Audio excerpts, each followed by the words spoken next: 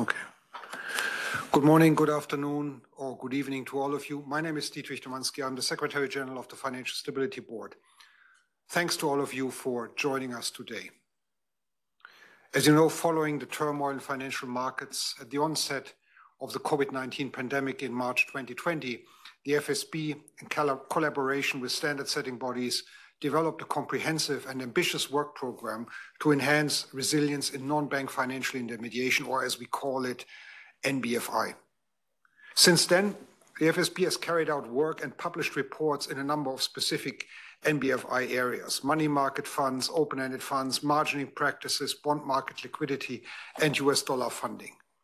The main focus of that work has been on assessing and addressing vulnerabilities in those areas that may have contributed to the buildup of liquidity imbalances and their amplification.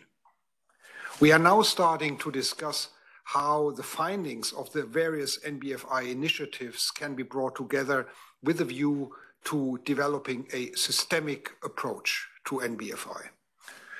Today's conference is an important input in this process. The conference features presentations of analytical work and research that advances the understanding of how vulnerabilities in specific NBFI areas can lead to systemic risk and how specific policies and approaches may be used to address them.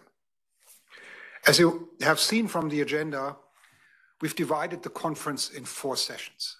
In the first session, chaired by UK FCA Chief Economist Kate Collier, we will discuss liquidity imbalances in bond markets. The second session, chaired by John Fell, Deputy Director General at the ECB, will discuss interconnectedness in NBFI.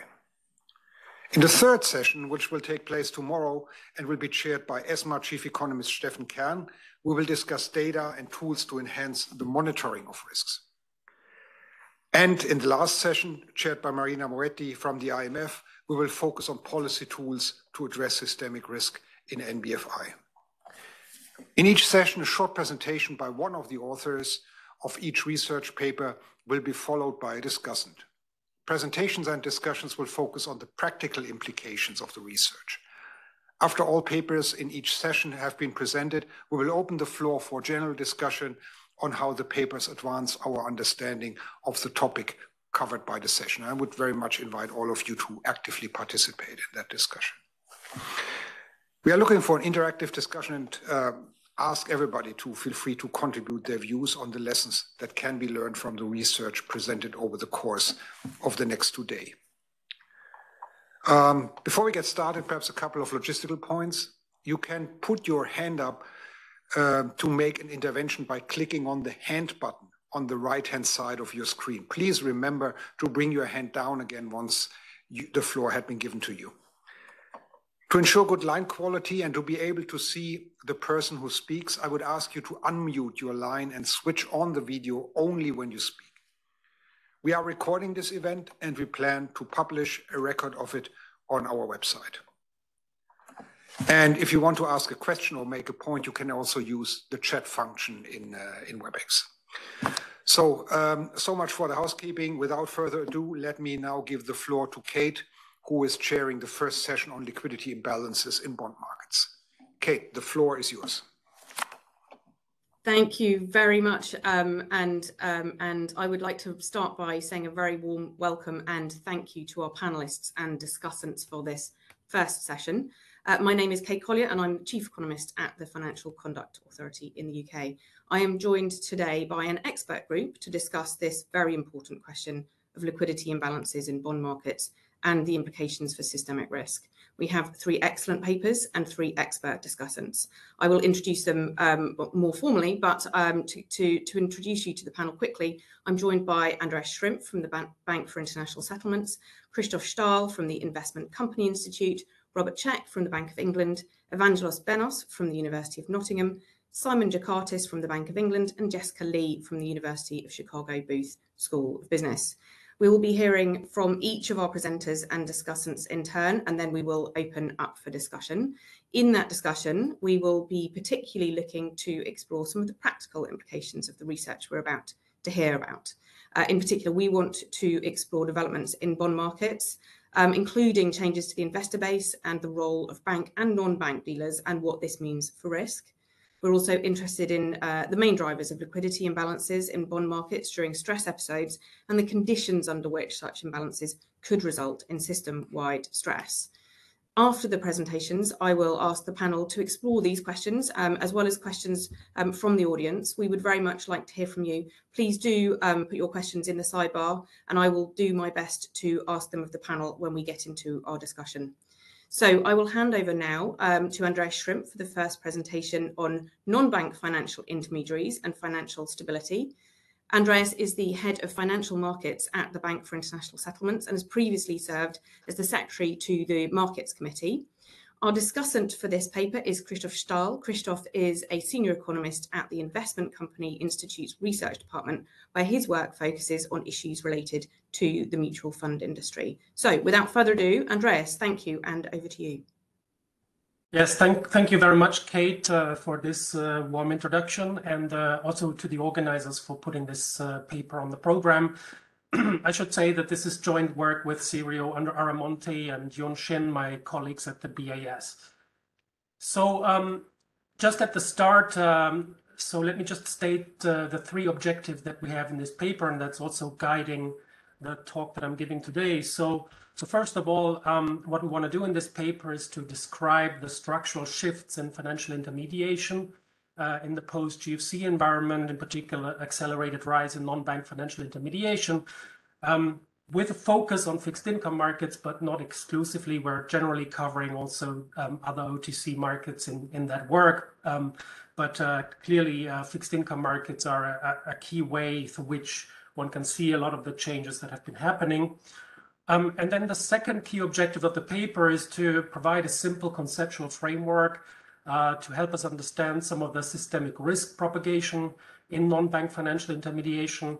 Here, the focus is really on the interconnection, the interplay really between liquidity risk and leverage.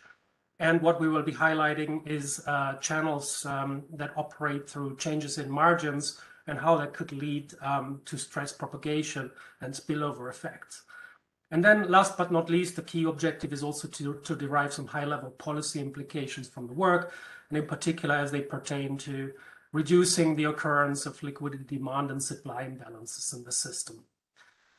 So at the beginning, it's useful to just take a high-level overview of some of the key changes in the financial system over the past decade. So here, what I'm showing is some statistics from the flow of funds in the US.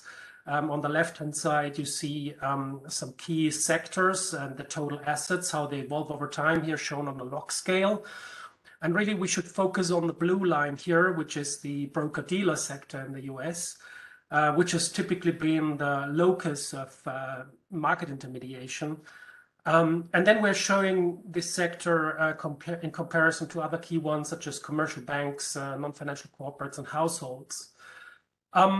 You can see really how the total assets of the broker-dealer sector had a spectacular rise, sort of starting in the mid-70s up to the great financial crisis. Then we had a collapse, and pretty much then the sector has been rather stagnant in terms of the overall evolution of the assets. On the right-hand side, we show the total leverage in the broker-dealer sector as assets over equity over a shorter time period. You can also see really how much the basically growth in total assets of the broker-dealer sector, how that was underpinned by a large degree of leverage, with leverage rising up to almost 50 before the GFC, and then it collapsed subsequently. So if one would take this at face value and look at this, one could get the impression that market-based intermediation is in big retreat. But that's incomplete, so it rather migrated elsewhere. And so here, this is just showing us a simple flow chart in the financial system with the ultimate savers on the right, the ultimate borrowers in the left, and various players that are connecting the two and that are involved in the intermediation. And the broker-dealer sector really used to be a key part of the market intermediary sector. But if we're taking a look at the changes that have occurred after the GFC, really see now that it's a whole mosaic of players that are involved in routing the flows between the savers and the borrowers, and helping basically various players to adjust exposures, hedge risks, etc. We have in particular principal trading firms in the fixed income markets, especially on the run treasury securities, but also in futures markets that have become much more important in terms of liquidity provision. Then we have also, as part of the institutional investor base, hedge funds, relative value funds in particular, that have a much greater role to play in liquidity provision. And then the whole asset management sector, bond funds, open-ended funds, ETFs, etc., that have grown in significance. And then importantly also, I should say, are the financial market infrastructures. Their role has also risen significantly. And here, especially, let me point out the role of CCPs, which have risen because of a policy-driven shift post-GFC to make OTC markets more robust. Now, basically, what this means is that liquidity supply is no longer the sole domain of broker-dealers, but it involves a broader set of players, as I mentioned, PTFs and hedge funds.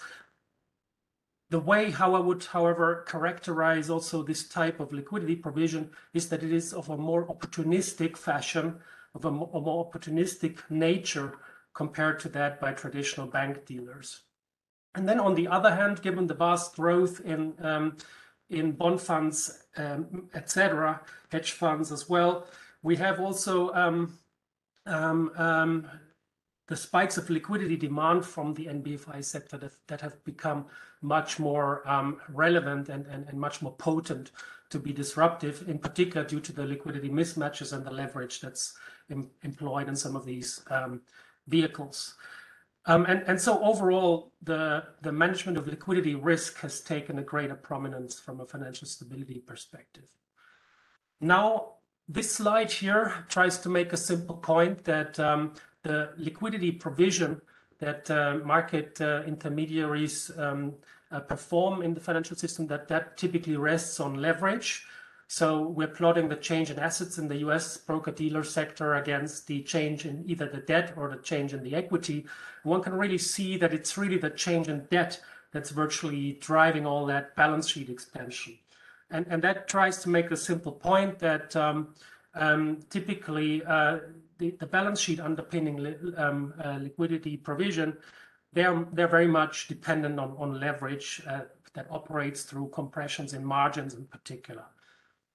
And so what these key changes to the structure of the financial system means, the overall shift towards more market-based intermediation and NBFIs, is that the traditional way of thinking about systemic risk, which is like typically the domino model of the cascading defaults, that gives an incomplete picture.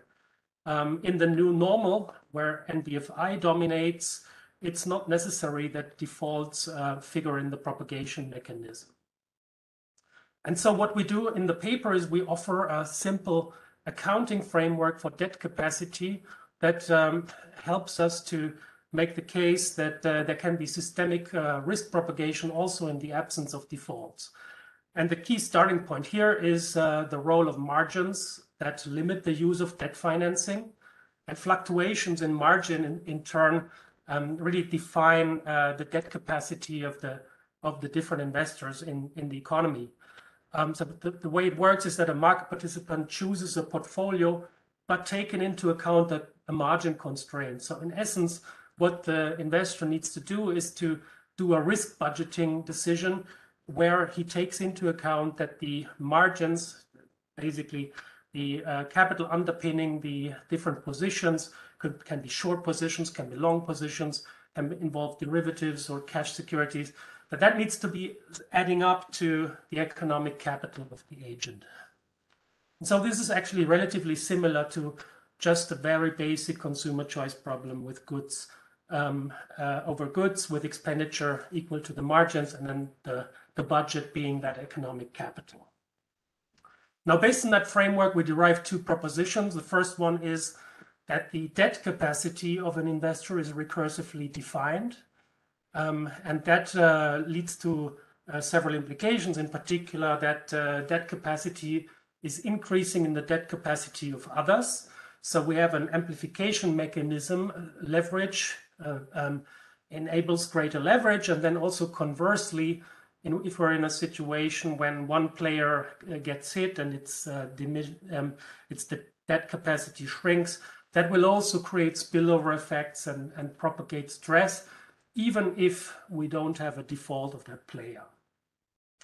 And so this has also several implications, in particular that if we are facing a deleveraging due to spike in margin, that can really have some system-wide effects because it reduces the debt capacity in the system, which in turn also, as I showed before, because leverage underpins liquidity provision, it hampers intermediaries' ability to support market liquidity, and it can spill over, feeding a full-blown spiral.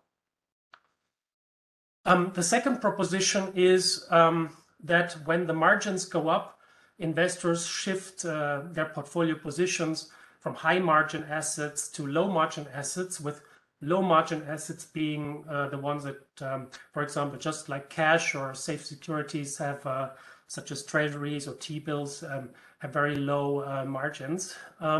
So there is essentially a duality in a way between the leveraging and the dash for cash. So these two are two sides of the same coin, rather than two distinct channels of systemic risk propagation. And so this work has several implications for when it comes to the structural changes for liquidity. As I mentioned before, risk is less warehoused inside of the banking system, but much more in the NBFI space. So this means greater vehemence of liquidity demand spikes. At the same time, the provision of liquidity in fixed income and other OTC markets is more opportunistic and fragile. And while credit risk per se has been reduced due to the post-GFC reforms, liquidity crises per se have become actually more likely. And let me now turn to the set of policies that basically policy implications that our work has. So essentially, it means that it is useful to engage in ex-ante policies that precisely reduce the incidence of liquidity demand spikes that originate from the NBFI sector. And these could be because of the inherent liquidity mismatches or leverage that the business models of these players entail. And that requires engaging in adequate levels of self-insurance, making sure that corresponding buffers are in place and the risks are appropriately managed. The second and very key one related to our framework is that it is very useful to think about ways to address the excess procyclicality in margins, in particular because of the important system-wide effects on debt capacity and liquidity that I highlighted. And then third, and that relates more to the supply of liquidity, so it's important to have flexible nodes so that liquidity supply can come in and can be mobilized at times of stress. And for that, well-capitalized banks are a precondition, but then also the buffers that these banks have need to be usable at times of stress so that liquidity supply can really come in. And furthermore, it's also important to think about the market infrastructures, that they're well-functioning, and other market reforms. And I hope we can cover them in the discussion later on. Let me stop here. Excellent. Thank you, Andreas. I'm going to hand over now to Christoph, who is our discussant for this paper.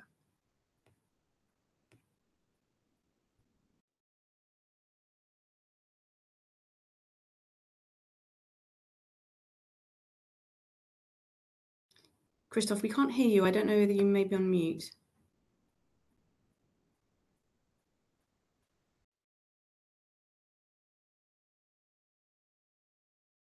Thank you. I think somebody unmuted me because I couldn't find that one button in that shrink screen.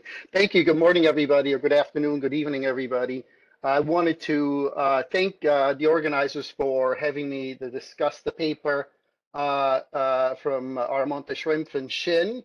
I wanted to real quick give my disclaimer. I haven't heard that from Andreas yet, but the views expressed herein are those of myself and do not reflect the Investment Company Institute, its staff, or its member firms. So I have a relatively short time given to me. Interesting paper. I wanted to real quick summarize it, and I think Andreas had given a very nice summary of it. There's an extensive discussion. It's really three parts. There's an extensive discussion of that NBFI landscape and the concerns that emanate potentially about systemic risk from that. And the key points are liquidity transformation and leverage that Andreas has nicely pointed out. Then they're developing an accounting framework for system-wide risk capacity for really market participants that are deploying leverage. So in some form, that the model or the framework reminded me of Greenwood and his colleagues in JFE 2015. Duarte Eisenbach in their JF 2021 has been around for a long time. And ultimately also Nicola Cettorelli from the Federal Reserve Bank of New York, who have had on their Liberty Street blog something similar. I'm not endorsing any of those models, but that reminded me a little bit of it. And I think as Andreas indicated, there's this inherent multiplier effect in the model, and that reminded me in some form of a money multiplier. You can think about that. That is generating additional debt capacity in the system from increasing individual debt capacity. Then the other one is the shocks to margin lead to deleveraging. And as Andreas pointed out, it's not uniform across assets, but higher margin assets garner a stronger reaction to that. And then ultimately, they're finishing with a policy discussion. I think they're making the point correctly that should be a holistic approach. There's a concern about moral hazard. So the question is, how do you self-discipline market participants? What I kind of was missing a little bit is the discussion about cost-benefit analysis and then unintended consequences. And kind of a push towards a general equilibrium framework. So let me see if I can advance that. There you go. So I wanted to pick up 3 points from his broader discussion. And one is about, do bond funds engage in fire sales, the redemption issue, and then about the strategic complementarity that is kind of central in some of their paper. So the first question is, do funds engage in fire sales? And so from page 13, they argue that funds need to meet large redemption, hence might engage in fire sales. So in some form, the fire sale aspect is coming from the Koval-Stafford, quite data paper now, the JFE 2007 paper. I wanted to remind everybody that under the SEC rule, there's a liquidity risk management program in place, and funds must actually invest quite a substantial amount in highly liquid assets to meet potential future liquidity demands coming from redemption. And I think it's worthwhile pointing out what that actually looks like. ICI had done a survey in around the 2020 event, and you see on the left-hand side down here are the holdings of core bond mutual funds. I think this is one of the main topics that we're talking about. Core bond mutual funds, they hold, of course, investment grade corporate bonds, but then they also hold quite a bit of treasuries, and you can think about this is this highly liquid investment. But what actually happened during March in 2020 is they mostly used treasuries to meet redemptions. But also, and this is something to consider, they also use treasuries to potentially be in a position to purchase some of those undervalued corporate bonds that might have been sold by others. So in terms of selling, on the right-hand side, I have really a daily sales volume in investment-grade corporate bonds relative to the total volume that you have seen. And the corporate bonds really make kind of a small fraction. You see there's a little bit of an increase here around 312, 313, but it's really a small fraction. And so kind of that points maybe to the result from Jae-Won Choi and his co-authors in their JFE 19 paper that says there's actually not that impact that Koval-Stafford measured. Next point to consider is strategic complementarity in funds.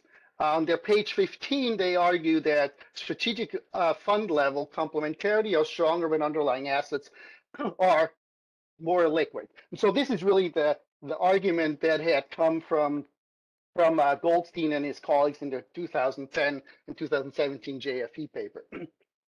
What I argue in a more recent paper in 2021 is that this might be a phenomenon at the market level. So in some form, nobody wants to hold a hot potato, meaning an illiquid asset, when the market starts to fall, and so everybody's selling. So down here, I've superimposed the baseline results, and I do a more formal test in the paper between Itay's work and result and the work that I'm using that are direct investors, so they're directly holding the assets, not through a mutual fund. Coffee always helps.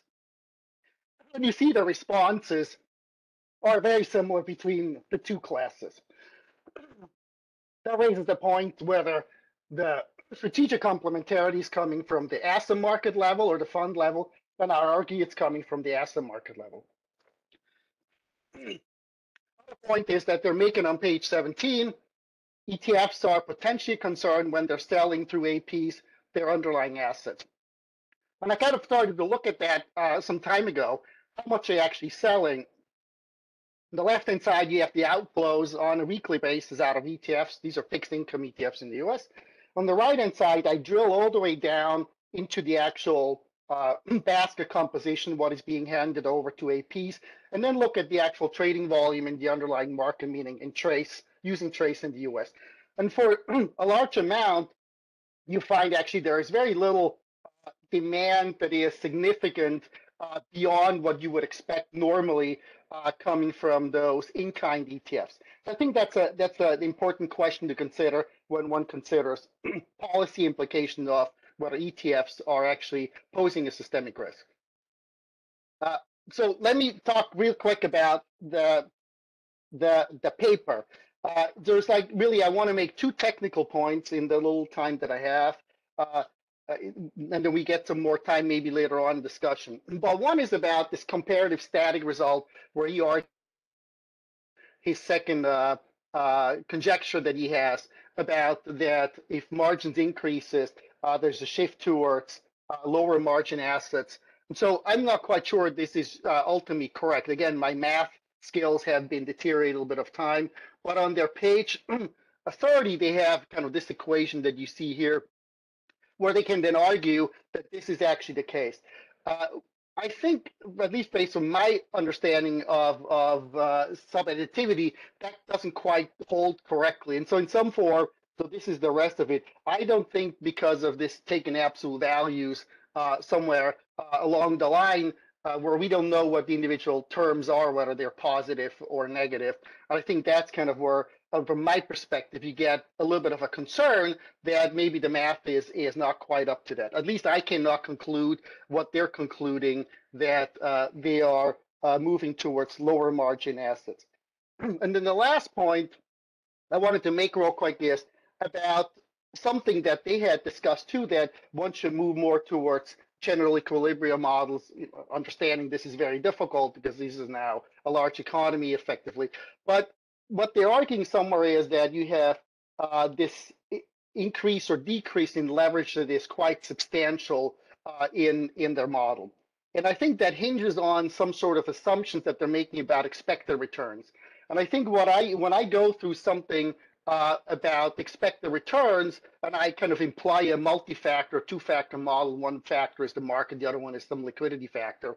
I don't quite get to where they are in the limit case when they argue that assets start to become highly correlated or fully correlated. And so what I get there is that actually the expected returns also shrink towards one another, and then that the conclusion that they're drawing is looking very different. So I think that is making the point about what they're saying, the authors, a more general equilibrium type of approach would be really helpful in understanding really in detail what's going on. All right, so I'll leave it at that, and I hope I then can mute myself again, but I think I maybe just stop sharing and then this will all be fine. There you go. All right, thank you. Christoph, thank you very much. Thank you also to Andreas. I'm going to move us straight on then to our second paper, which is on the unintended consequences of holding dollar assets. And for this, our presenter is Robert Check, who is a senior research economist at the Bank of England, where his research is mainly focused on structure and interconnectedness of fixed income and derivative markets. And our discussant for this paper is Evangelos Benos.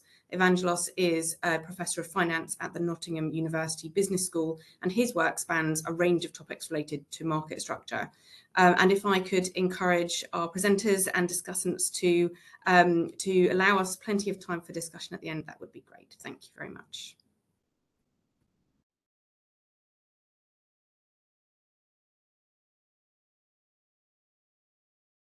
Thank you very much, Kate, for the nice introduction. I hope you can all hear me well and see my slides.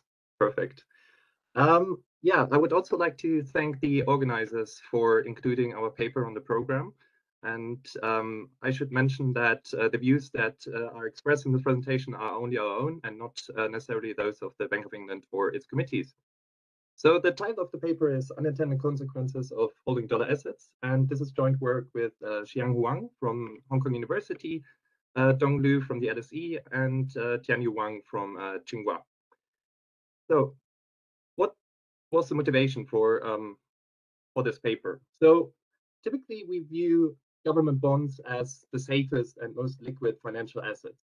And typically what we observed in many stress periods before was that there's a large buying demand for these assets. And this has been dubbed the flight to safety or flight to quality. However, what we observed in March 2020 was that there was an unprecedented global sell-off of government bonds around the globe. And this has been called the dash for cash.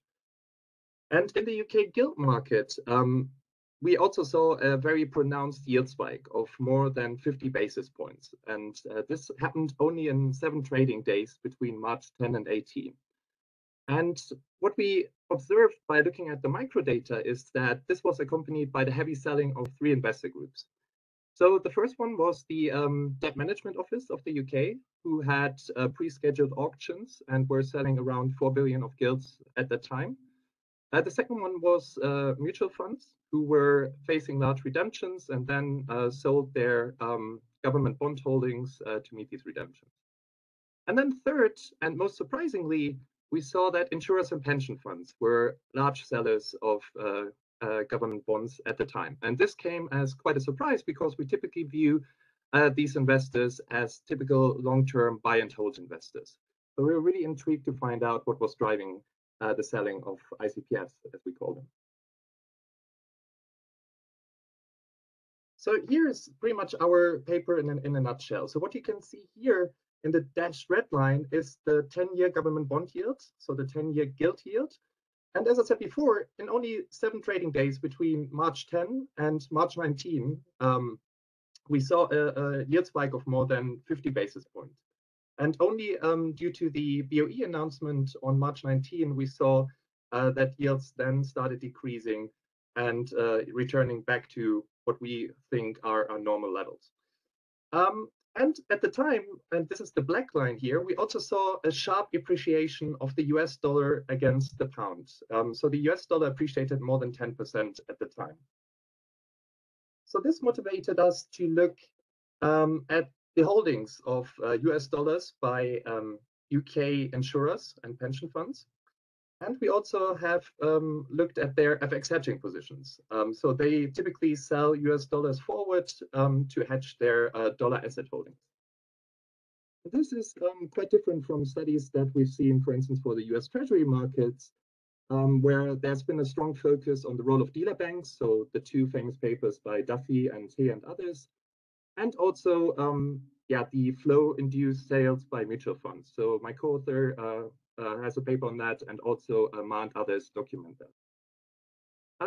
And in our empirical setting, we have actually 2 main advantages. So the first one is that we have extremely granular investor-level data on asset and derivative holdings for the insurance sector. We also have very granular transaction data on bond and repo transactions. And we also have data on estimated variation margin demands across different sectors. So we have that for hedge funds, for asset managers, and for insurers and pension funds. And due to these granular data, we are able to offer important insights for government bond markets in virtually all non-US countries. And what we reveal is, hopefully I can convince you of that, is a novel mechanism through which the reserve currency status of the dollar can have a large impact on non-US safe asset yields through a currency hedging channel. Let me briefly introduce the data sources that we use. So we use supervisory data on asset and derivative holdings of UK insurers. So this is the Solvency II data, and we obtain that on a quarterly basis. The second data that we use is the transaction level data on gilt rates from the MiFID II database. And importantly, we observe the counterparties. So that's a big advantage compared, for instance, to TRACE in the US, where it's impossible to observe the counterparties. The third data that we use is also transaction data on the repo trades from the Sterling Money Market database. And that also includes counterparty identifiers.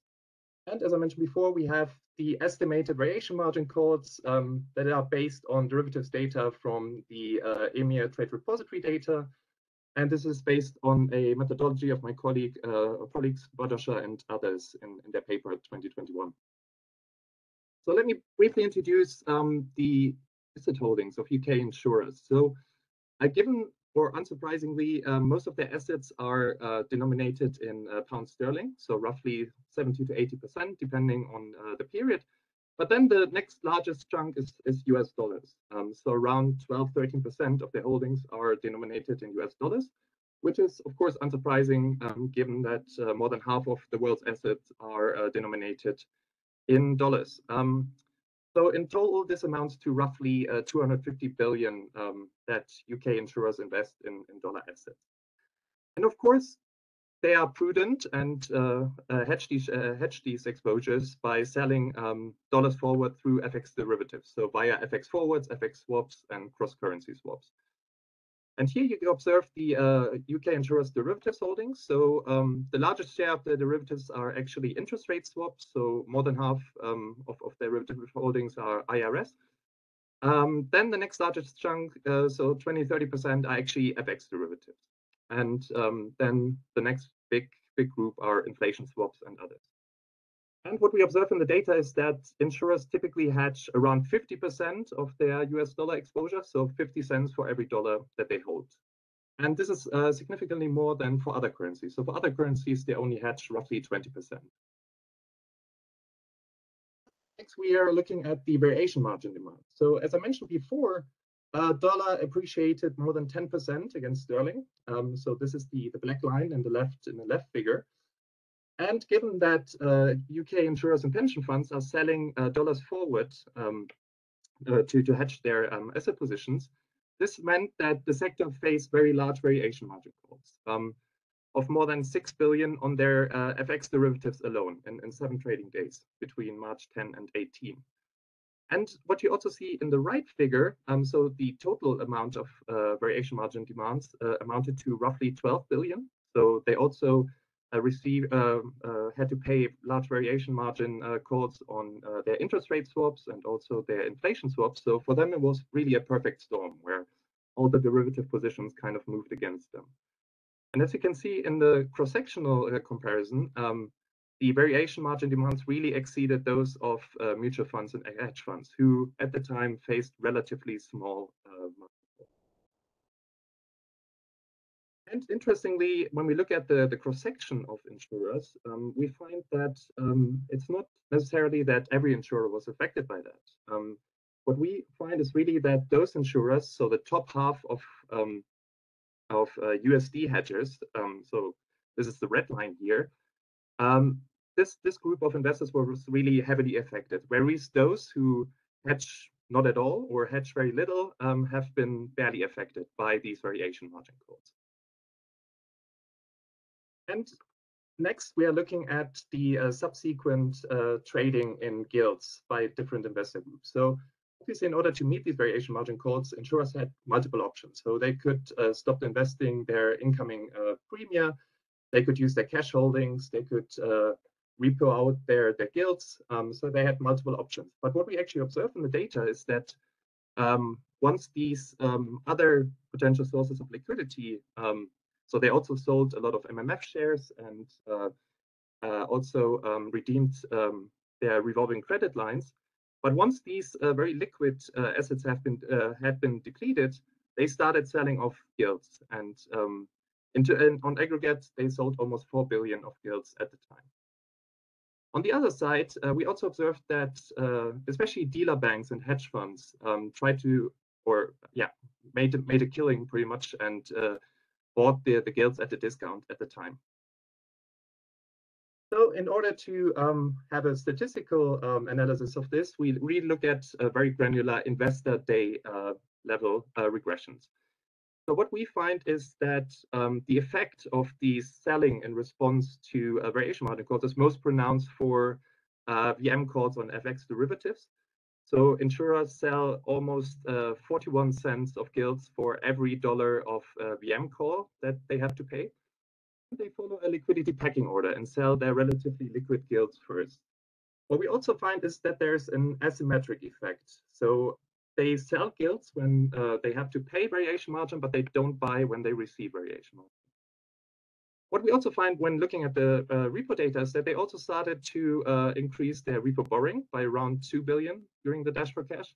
And this was again driven by the variation margin calls on FX derivatives. And we also know from market intelligence that the gilt repo market was highly liquid at the time and also was very costly to borrow. Otherwise, we assume that we would have seen a larger share in repo borrowing by ICPFs. And then in the final set of our regressions, we also look whether the selling pressure by ICPFs had a price impact. And what we find is that they contributed significantly to the yield spike in the gilt market. So one standard deviation increase in the ICPF selling leads to a 30 bips increase in gilt yields during the dash for cash. So that's nearly 60% of the total yield spike. And what we find is the effect is also much more pronounced for longer term gilts. So those with a maturity of 5 years or longer.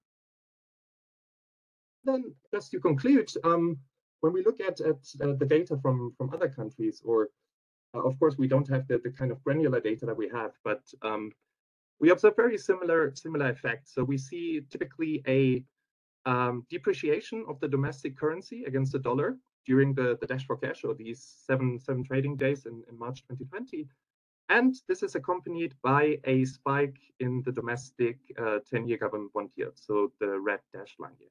So I plotted this here for 6 different countries in advanced economies, so Australia, Canada, Switzerland, New Zealand, and Germany, and Japan. And in all of these countries, we observe a similar effect. So I would definitely encourage other regulators to, who have this kind of data, to look whether this effect has also happened in their countries. So we know from other studies for Norway and Denmark that this has been a feature in their markets as well. But of course, it would be interesting to see more evidence on this as well. So just to conclude, we revealed a novel mechanism through which the reserve currency status of the dollar can have a large impact on non-US safe asset yields through this currency hedging channel. So given the prominence of US dollar assets, a lot of investors diversify their portfolios and then hedge these exposures by selling US forwards through FX derivatives. But then in crisis periods, we typically observe that the dollar appreciates, and this leads to large margin calls on these FX hedging positions. And then institutions sell their domestic safe assets to meet these margin calls and thereby contribute to yield spikes and potentially exacerbate crises in domestic markets. And I would also highlight the important policy implications. So we believe that it's necessary to enhance the liquidity preparedness of insurers and pension funds, for instance, via an increase in their required holdings of liquid assets. And second, we also believe that it would be helpful to make margin calls more predictable, for instance, through more transparent margin calculations. And hopefully such measures may prevent similar liquidity drains in future downturns. So without further ado, I look forward to Evangelos' discussion and discussion afterwards. Thank you very much. Excellent, thank you. And I'll hand over to Evangelos. Can you see my screen?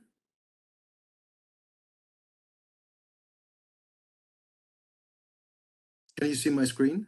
We can see it, yes. Okay, very good. Well, thank you very much for, to the organizers and, for inviting me to discuss this paper. Thanks to Kate for this beautiful introduction. What I'm going to do is I'm just going to go over some of the key points, but then I would like to share some thoughts with all of you about the wider policy implications of this paper. So the narrative here is one about investments in dollar-denominated assets and how these investments ultimately can induce price pressure. So what happens is you have foreign ownership of dollar assets, and these dollar assets are hedged via derivatives, for example, FX swaps. And the authors demonstrate that they saw that in their data that every unit of dollar assets held, you have insurers, for example, that hedge at least half of that. And then you got a sequence of events taking place. For example, in the period that's being analyzed here, you had market volatility, which caused the USD, the dollar, to appreciate versus various currencies, not just the pound sterling, but as Robert showed, versus other currencies as well. So in this chart here, this is depicted by the black solid line. And what happens then is that the variation margins of these swaps basically go up, and especially for those entities who have hedged dollar exposures, these price movements in the exchange rate is going to mean that they're going to be out of the money, so they're going to be the ones paying variation margin. And that was the case, for example, in the data that was in the paper for UK insurers. But then, of course, these payments have to be covered somehow, and that's going to involve necessarily, or at least as Robert discussed, the liquidation of some non-USD financial assets, gilts in this particular case. And thus you have price pressure, you have flow, and this results in price pressure, which is the red dotted line in this chart, which, as Robert said, summarizes essentially the key findings of the paper. And this price pressure is quite substantial. So what I would like to do now is to kind of take a step back a little bit and think and share some thoughts, as I said, about the wider policy implications. So there are two things here, in my view, two key ingredients of these effects. First of all, you have the flow, right? You have market participants essentially selling non-USD safe assets, and that's creating selling pressure. But selling pressure on its own might not necessarily, or in theory, should not necessarily be a sufficient condition for prices to move, because you might have contraside liquidity. So there's another second ingredient here that you essentially need, which is you must have some degree of constraints amongst liquidity providers, dealers in this particular case. Right, so you have these two ingredients, so as to speak, and these two ingredients collectively produce, I think, the results that Robert discussed. So what I want to do for the next, in the next 3 or 4 slides is to share a little bit some thoughts about the wider context, because the second point, the constraint on balance sheets, is, I think, something that ultimately policymakers are going to have to deal with. And this was very nicely summarized in a recent speech by Andrew Hauser of the Bank of England. And it's captured in these charts that you see on the right-hand side there, where you see that the dealers and major financial intermediaries' balance sheets essentially have stagnated with respect to overall outstanding amounts in government bonds in these charts. But this is also true in other fixed income securities. Corporate bonds would also be a case in point there, given that issuance in corporate bonds has skyrocketed over the recent past.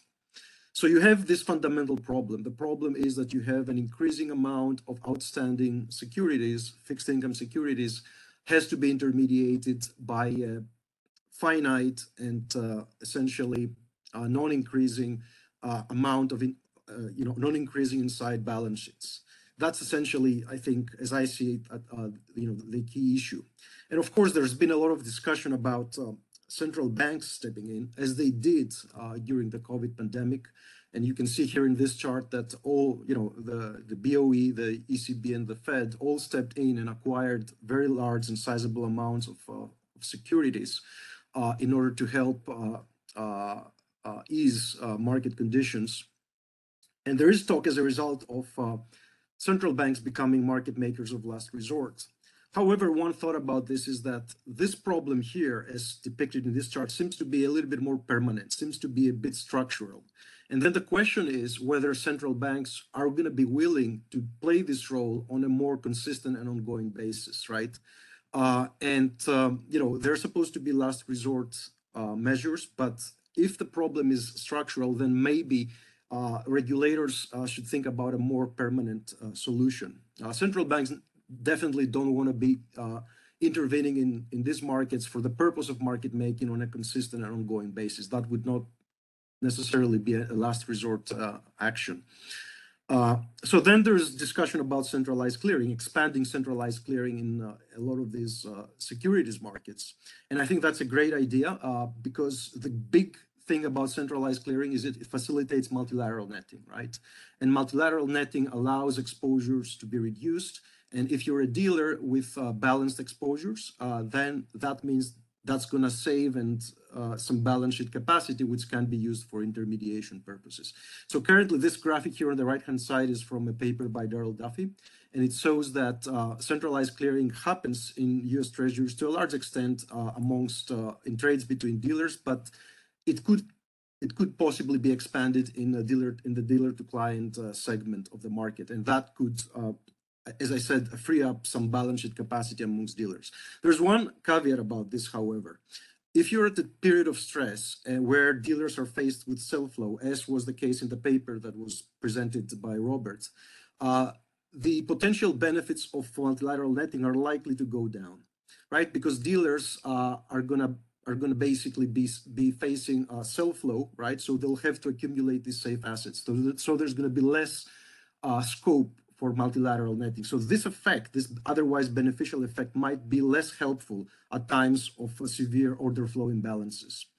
So and the last, this is essentially, I have 2 or 3 more slides. The last, another potential remedy, which I think has not received as much attention, is potentially to centralize bond trading, right? Essentially move to some extent bond trading into all-to-all platforms whereby everyone will be able to deal with everyone, and that trades will not necessarily be intermediated exclusively by either dealers or principal trading firms. So the potential benefit of that is that it would weaken the dependency of bond markets on just the balances of a few institutions, right? You would allow essentially whatever other private balance sheet capacity exists in the marketplace to come in and play a role if they are willing and if they're capable of doing so. There are other potential benefits as well. There's this well-discussed and established vicious cycle between funding and market liquidity that essentially manifested itself during the financial crisis. This could potentially be weakened. Execution costs might go down if you have a wider participation in these markets. Chances are that the markets are going to become more competitive. And, currently, retail investors in particular in these markets suffer from high execution costs. So that could, it could help in this respect.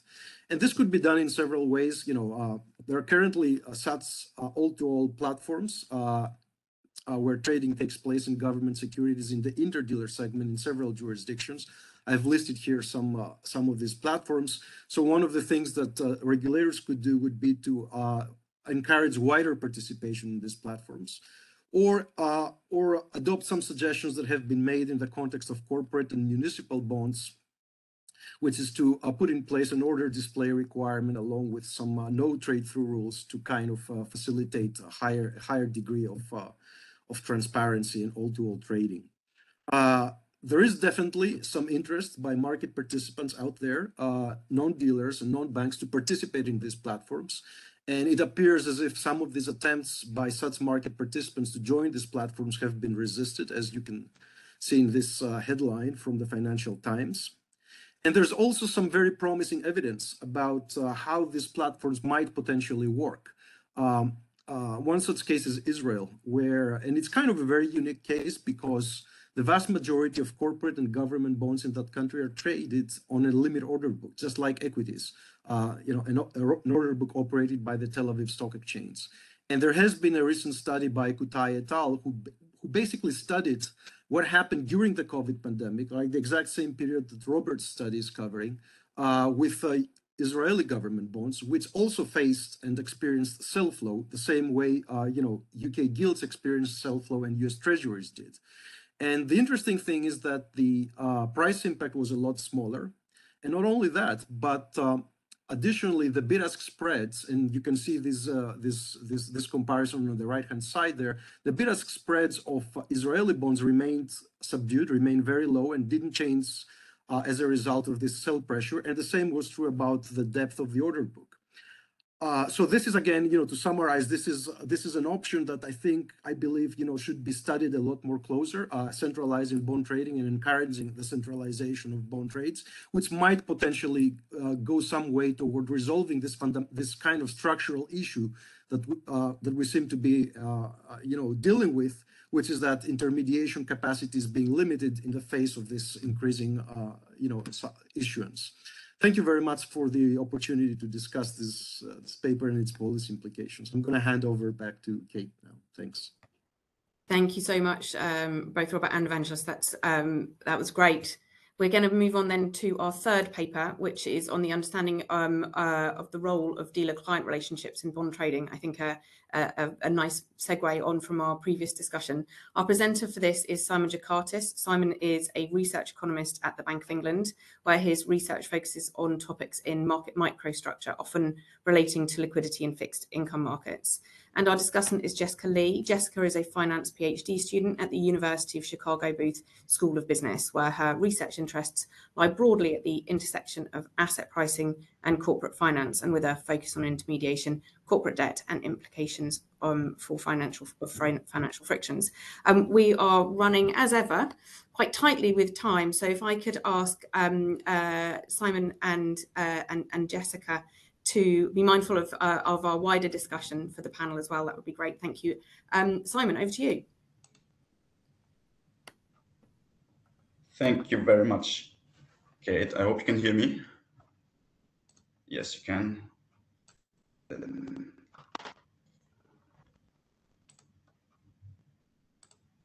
Slides.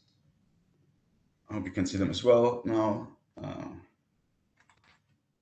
Yes, so Kate, thank you very much for the kind introduction, and thanks to the organizers for putting the paper on the program. And actually also thanks to Evangelos for your discussion, because you perfectly set the scene for what we are going to talk about, which is here understanding the role of dealer-client relationships in bond trading. And this very much relates to also the market structure, the design of this market, OTC trading versus exchange trading, all these things that Evangelos, you've just touched upon. This is a joint project with Andreas Schrumpf and Karam Todorov from the BIS and Niklas Voss, colleague from the Bank of England. So why do we think that it is important to understand the role of relationships between dealers and clients in the corporate bond market? Well, I mean, this is, I guess, why we gathered here together today. We've seen significant structural changes since the global financial crisis in this market that made it more vulnerable to liquidity imbalances. We have seen on the one side the growth in investment funds, such as open-ended funds that offer daily liquidity to their investors, and that in turn gives then rise to a potential for sudden surges in demand for liquidity. That was already also something that Rob was talking about. And then, even though it wasn't the main focus of the paper, and then on the other hand, there's a lot of evidence suggesting that dealers are more constrained now in terms of their intermediation capacities, which reduces the supply of liquidity. And now, given the OTC structure of the corporate bond market, there's a potential role for relationships and how then dealers decide how to supply the liquidity across clients. And we are asking here whether the decision on which terms you're going to provide liquidity to investors will depend on the relationship that dealers have with their clients. And then we are next going to ask, we want to understand why would dealers care about relationships that may not be immediately obvious given the market power of dealers in this market. And then we want to know whether the role of relationship is particularly pronounced in stress times when clients maybe care most about the possibility of obtaining liquidity.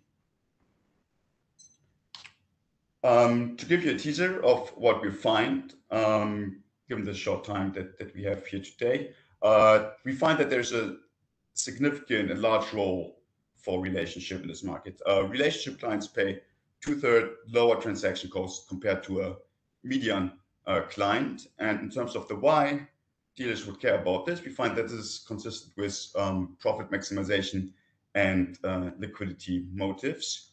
More on that later. And in terms of when it matters most is that when we look at the dash for cash period, that was also covered by Rob, we find that the relationship benefit increases threefold. And we find that it's actually exclusively given or almost exclusively given to those clients that dealers used in the past as a source of liquidity. And that it is given in trades that actually lead to an expansion of the dealer's balance sheet. So exactly those trades where the client that the client uses to obtain liquidity. The data that we use here is really sort of optimal to answer the questions that we've set out here to answer, and really improves upon previous data sources. We use the MiFID II transaction data, the same one that Rob used, only here on the corporate bond sector. And let me stress again that really the improvement of this data set compared to the maybe most popular data source, which is Trace, is that we have an identifier for both counterparties in a trade. So we have an identifier for the client, and that is via the legal entity identifier. And then another big advantage of the data that we use here is we combine this with proprietary pricing data that we obtain from market access. And this pricing data is basically the pre-trade reference bid-ask quotes that the clients of market access pay good money for to get an indicator of the fair value of the asset at the point of time where they would want to trade that asset. And what's also important for us here is that we observe this these prices much more frequently than inter-dealer prices, which would usually be used in order to compute the transaction costs of clients. And yes, so transaction cost, that is one of the central variables that we have here in our analysis. So how do we measure the role or the benefit of relationships of clients? So well, we want to know whether the strength of a relationship between the dealer and the client is associated with the transaction costs that these clients receive from the dealers.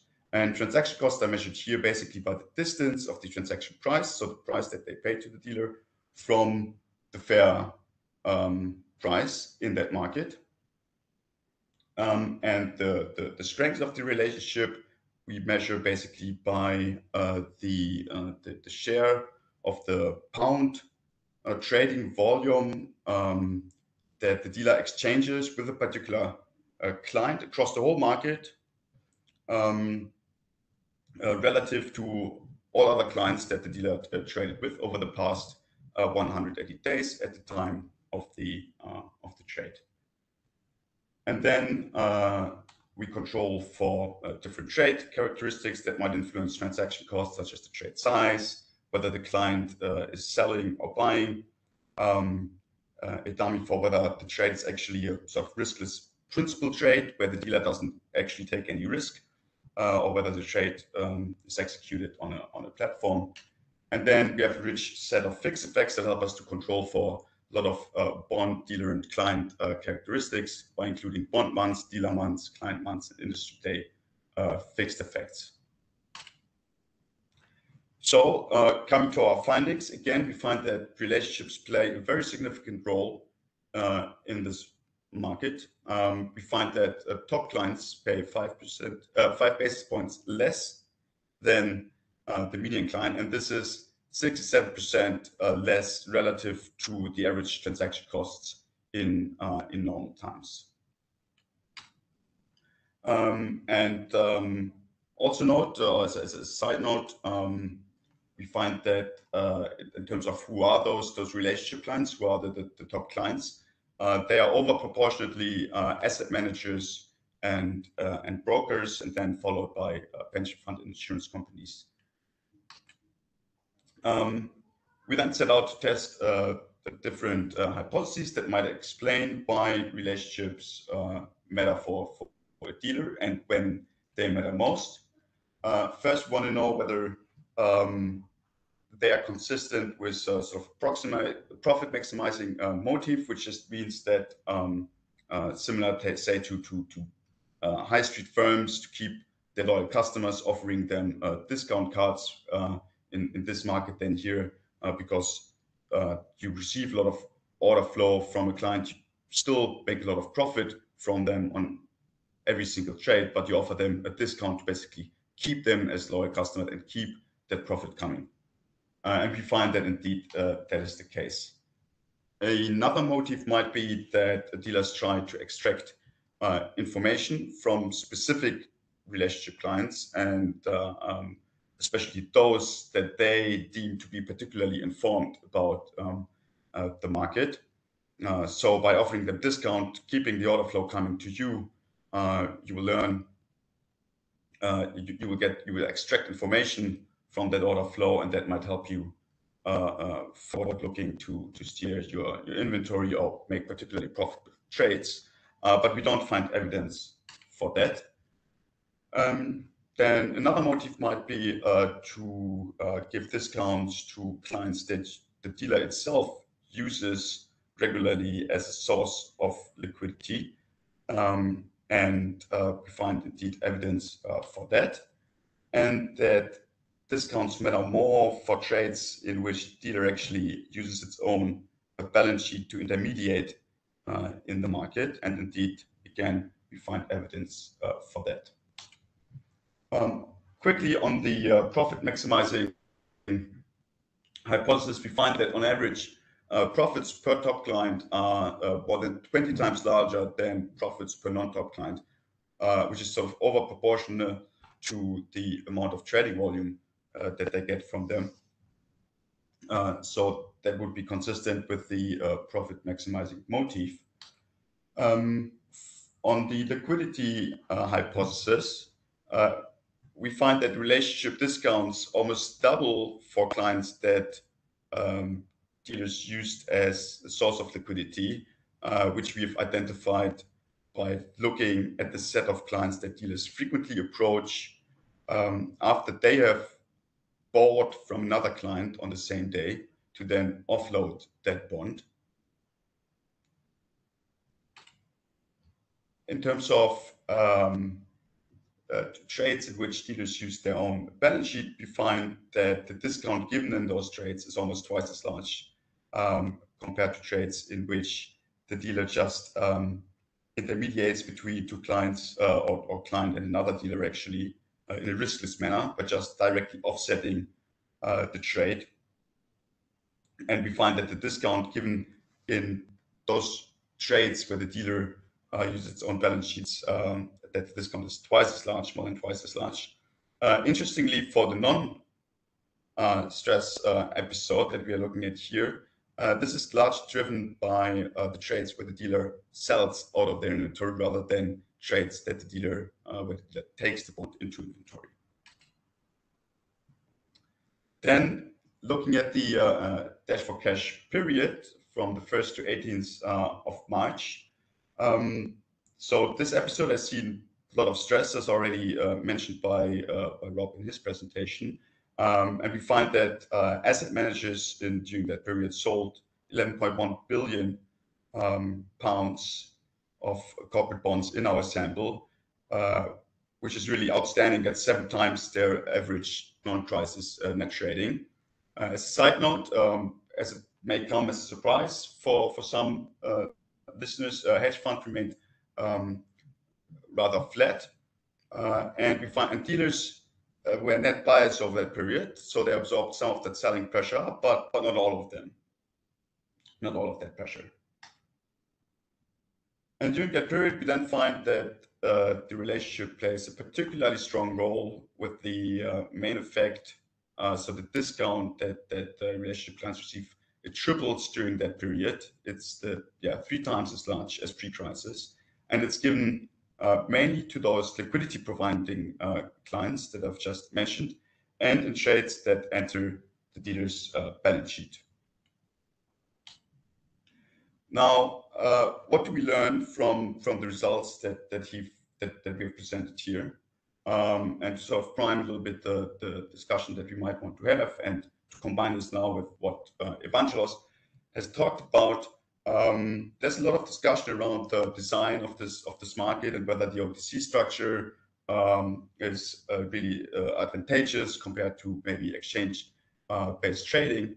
And our results here show that relationship play a strong role, and relationships can only play a role where the counterparties can identify each other. So the over-the-counter structure gives a role to relationships, and relationships really do play a significant role. So that means that relationships provide strong incentives actually for dealers to provide the liquidity. So that means relationship clients during stress times benefit from that by having a source of liquidity that they can tap into. So that is something that might be said that's good. But then obviously relationships, not every client can have a relationship with a dealer. So the question would be how to improve liquidity supply for those clients. But when we then think about the exchange-based trading, that means we must have some mechanism in place that actually allows traders that want to supply liquidity to also do supply liquidity. So that probably means to have well-capitalized firms that can take the long-term view in this market. And the market must also be sufficiently transparent to actually understand that there is a business opportunity here to buy assets at a discount simply due to the selling pressure that is currently in the market. We find that there are buy-side clients that do provide liquidity at times, and dealers incentivize this through relationship discounts. But then we could also think about how to design the market for other clients to actually tap into that liquidity. That would be then the all-to-all market that Evangelos mentioned. And then quickly just to mention that, because that was a big topic coming out of the financial crisis on proprietary trading, given that we don't find that dealers offer relationship discounts to the informed client, that would be consistent with dealers no longer engaging in that proprietary trading. Given that not engaging in this kind of behavior, there's just less, scope to profit from the information that particular clients might have. Dealers simply do not offer those discounts to those clients anymore, given that they cannot really value from that information. And that's all. Thank you very much. Excellent. Thank you, Simon. Jessica.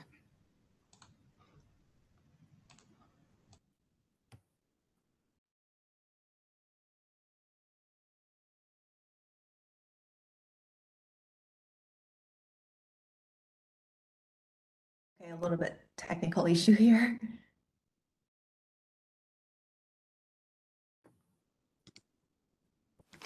Simon, please, can you please stop sharing your screen?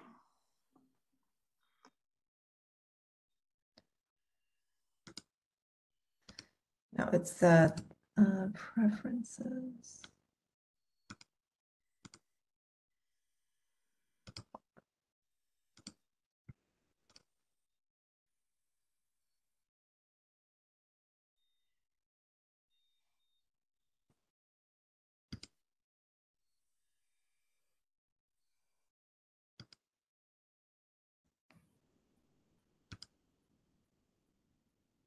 I wonder, Jessica, just in light of time, if you want to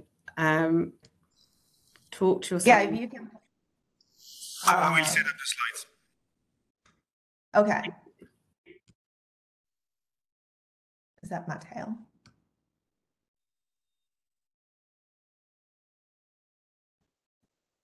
There we go. Great, thank you.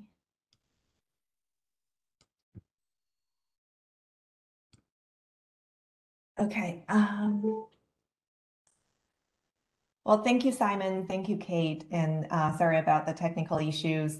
We could just go to page 2. So just a brief summary of the paper. The paper first documents 3 stylized facts about dealer-client relationships and corporate bond trading. And then the key finding of the paper is that relationship clients obtain better pricing in the form of lower transaction costs. Then the authors try to tease out the different mechanisms that could potentially drive dealer-client relationships. And page 3. Thank you. So a key question in this paper is, do relationships affect trading behaviors and liquidity in OTC markets? Why does this question matter? Prevailing theories of OTC markets generally neglect relationships, but empirical evidence about relationships in OTC trading generally points to the existence of relationships in OTC trading. So this paper contributes to the literature in 2 ways. So first, the authors use very granular regulatory data, and they provide concrete evidence about dealer-client relationships and bond trading, and they shed light on rich heterogeneity across clients. And secondly, the authors provide potential mechanisms that drive dealer-client relationships in bond trading. Next slide. So I think a further question here that could be interesting is to go a little bit deeper on who exactly these relationship clients are. This paper suggests that most relationship clients are asset managers, which is a broad group. And liquidity benefit for relationship clients during COVID-19 crisis was driven almost entirely by so-called liquidity providing clients. And we know from some other papers on this episode that there's acute selling of by asset managers such as mutual funds. So these evidence would point to heterogeneity across these asset managers. So another way to think about it is, how are they fundamentally different from the ones that are not relationship clients and the ones that are not liquidity providing clients? So before we go on, we want to define who are relationship clients, what exactly is relationship. This paper and DiMaggio et al. 2017 define relationship clients based on trading volume, and Hendershot et al. 2019 defines relationship in terms of repeated trading and network size. So this question is important because it would help shed light on how financial institutions are interconnected and how different potential mechanisms may interact. So in the next few slides, I want to go through this question and connect it to different areas in this literature. So first, the paper suggests the dealer profit maximization is a key consideration here. Another consideration could be bundling. So how do dealers' other business lines, such as underwriting, prime brokerage, interact with trading? And next slide. And the next consideration is inventory risk sharing. So as we know from inventory control models, that transaction costs are increasing in inventory imbalance and holding costs. And these liquidity providing clients essentially share inventory risk with dealers, so decreasing inventory frictions and leading to lower transaction costs. And these inventory frictions tend to be high during times of stress and for balance sheet intensive bonds. So this would generate the result that's consistent with the results that we have in this paper. The liquidity benefit would be more pronounced during crises and for balance sheet intensive bonds. And in fact, Choi et al. 2021 connect relationship with inventory risk sharing consideration, and they suggest that clients are more likely to provide liquidity to relationship dealers, which is kind of the other side of what this paper is suggesting. And next slide. Thank you. So the next, in the context of information asymmetry, we know from papers like Glossner and Milgram that adverse selection increases higher transaction costs. And other research suggests the information content tends to be high when volatility is high. And there are several papers that suggest relationship and reputation mitigate repercussions of information asymmetries in trading. This would also lead us to similar findings that relationship is associated with lower transaction costs, more so for information sensitive, for example, riskier bonds and during periods of high uncertainty. So in this paper, I note the authors really point to information as information extraction, but this could be another way of thinking about information here. And finally, there is a literature in OTC search market, search models that endogenously generate the intermediary sector. So in these bilateral search models that certain investors with certain characteristics would enjoy lower transaction costs and higher trading volume, which are akin to relationship in this paper. So that would generate potentially some of the same implications and would be another way to think about relationships in this context. Next slide, please. Thank you. And finally, I will want to touch on the policy implications. So first, on systemic risk and financial stability, from this paper combined with the findings of several other related papers, that we know that core dealers and certain non-dealer financial institutions, such as the relationship clients and liquidity providing clients in this paper, can have outsized impact on bond market liquidity, particularly during times of stress.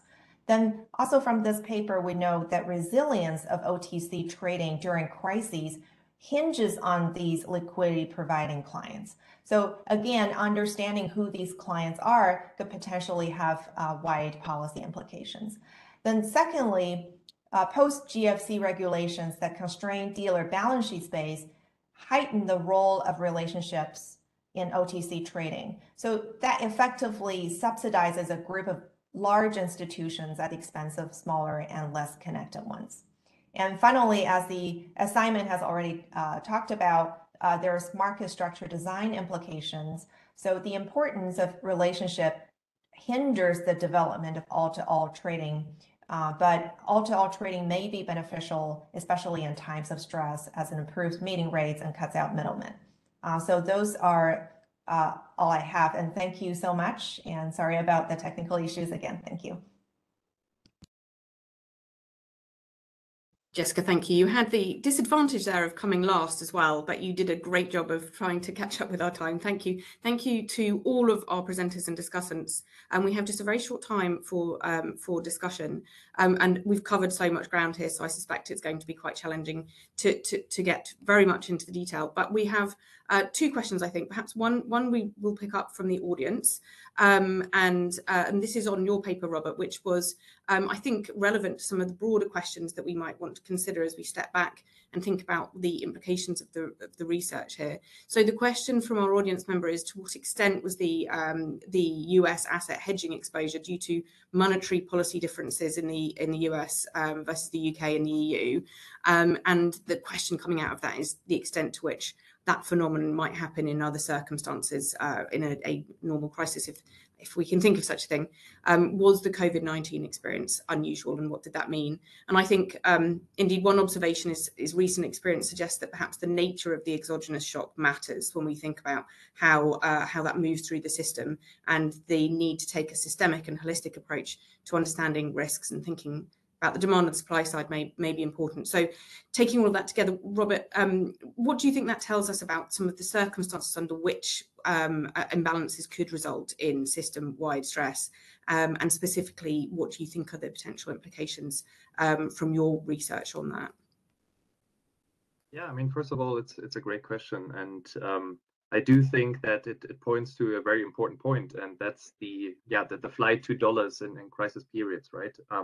So first of all, like our analysis controls for all of that. So we have time fixed effects that kind of then account for different monetary policy decisions. So our results are robust to that. But looking at the bigger picture, and my colleagues also have an excellent paper on that.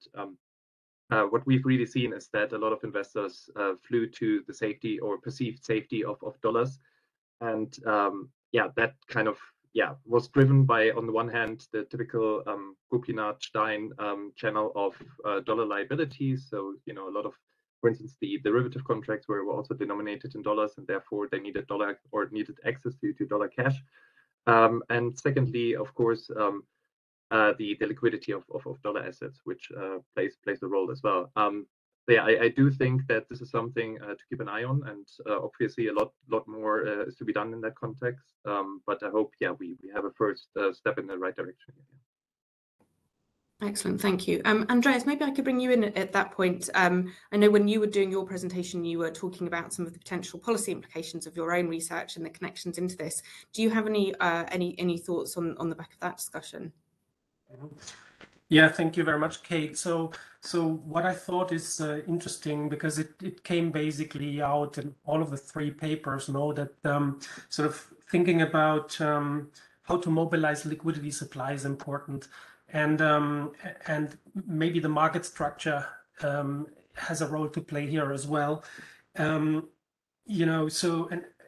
I guess in this regard, however, I mean, we also have to be careful that anything there is any change there is essentially very difficult. I mean, there's a reason why organically we moved to where we are. So changing that equilibrium is going to be quite difficult. So mandating any changes would be probably quite disruptive. There are reasons to think, all-to-all can be helpful in channeling supply when there are bottlenecks with dealers. But then there are also other segments that we have seen, for example, that have an all-to-all structure, like the futures market in the US, and that market was also pretty dysfunctional in the March episode. So it seems to me that one needs to be careful, really needs to take into account the specific circumstances as well. And it's quite difficult to draw general conclusions. So unfortunately, there's not really a silver bullet there in my view, but still looking at possible market structure changes is promising. Thanks. Thank you, Andreas. And indeed, that was the question I was going to ask of Simon as well. And I think we heard some from you, your research suggesting that, the importance of dealer-client relationships, and Jessica raised some interesting and important points about the nature of market structure, and particularly the benefits of all-to-all during times of stress. What are your thoughts on that, Simon, and how we should be thinking about the implications of your research for the way in which stress might propagate? Thanks. Yeah, I guess Andreas hinted to that by saying that even in the FX market, you've seen disruptions, even though they are largely exchange based. I guess the question is where you can find the long-term investor who is willing to take short-term pressure onto the balance sheet. And one question might here be, for example, the extent to which you could bring in retail investors, maybe, who wouldn't be particularly so prone to temporary pressures in the market. But if you look just at the, in our case, the corporate bond market, in many ways, I guess it's at the moment at least impossible for them to participate in this market. The unit value of a corporate bond in many cases is already £100,000 or $100,000 if you look at just at the distribution of the par value of those contracts. So in that sense, it's not just a question of the design of the market, but also having actually the appropriate investor base that is willing to participate as the liquidity providing source, no matter what the market structure or for the given market structure. Simon, thank you. We are starting to get some really interesting questions in the sidebar, but unfortunately, I think we now have to draw it to a close, including a really important one, I think, particularly on your paper, Simon, about what does the heterogeneity relationships mean? How do we think about how that plays out? Thank you all very much for your presentations. Thank you to the audience for the questions. I think there's the beginnings of a debate here that's really interesting and important. I'm sorry we haven't had longer to discuss it all, but thank you ever so much to everybody for the presentation of your research. I'm going to hand straight on to John Fell for the next session, and thank you all again for all of your participation today.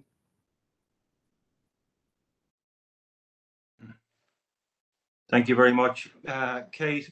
So given the global reach of this event, let me wish participants a good morning, a good afternoon, or a good evening, depending on where you are.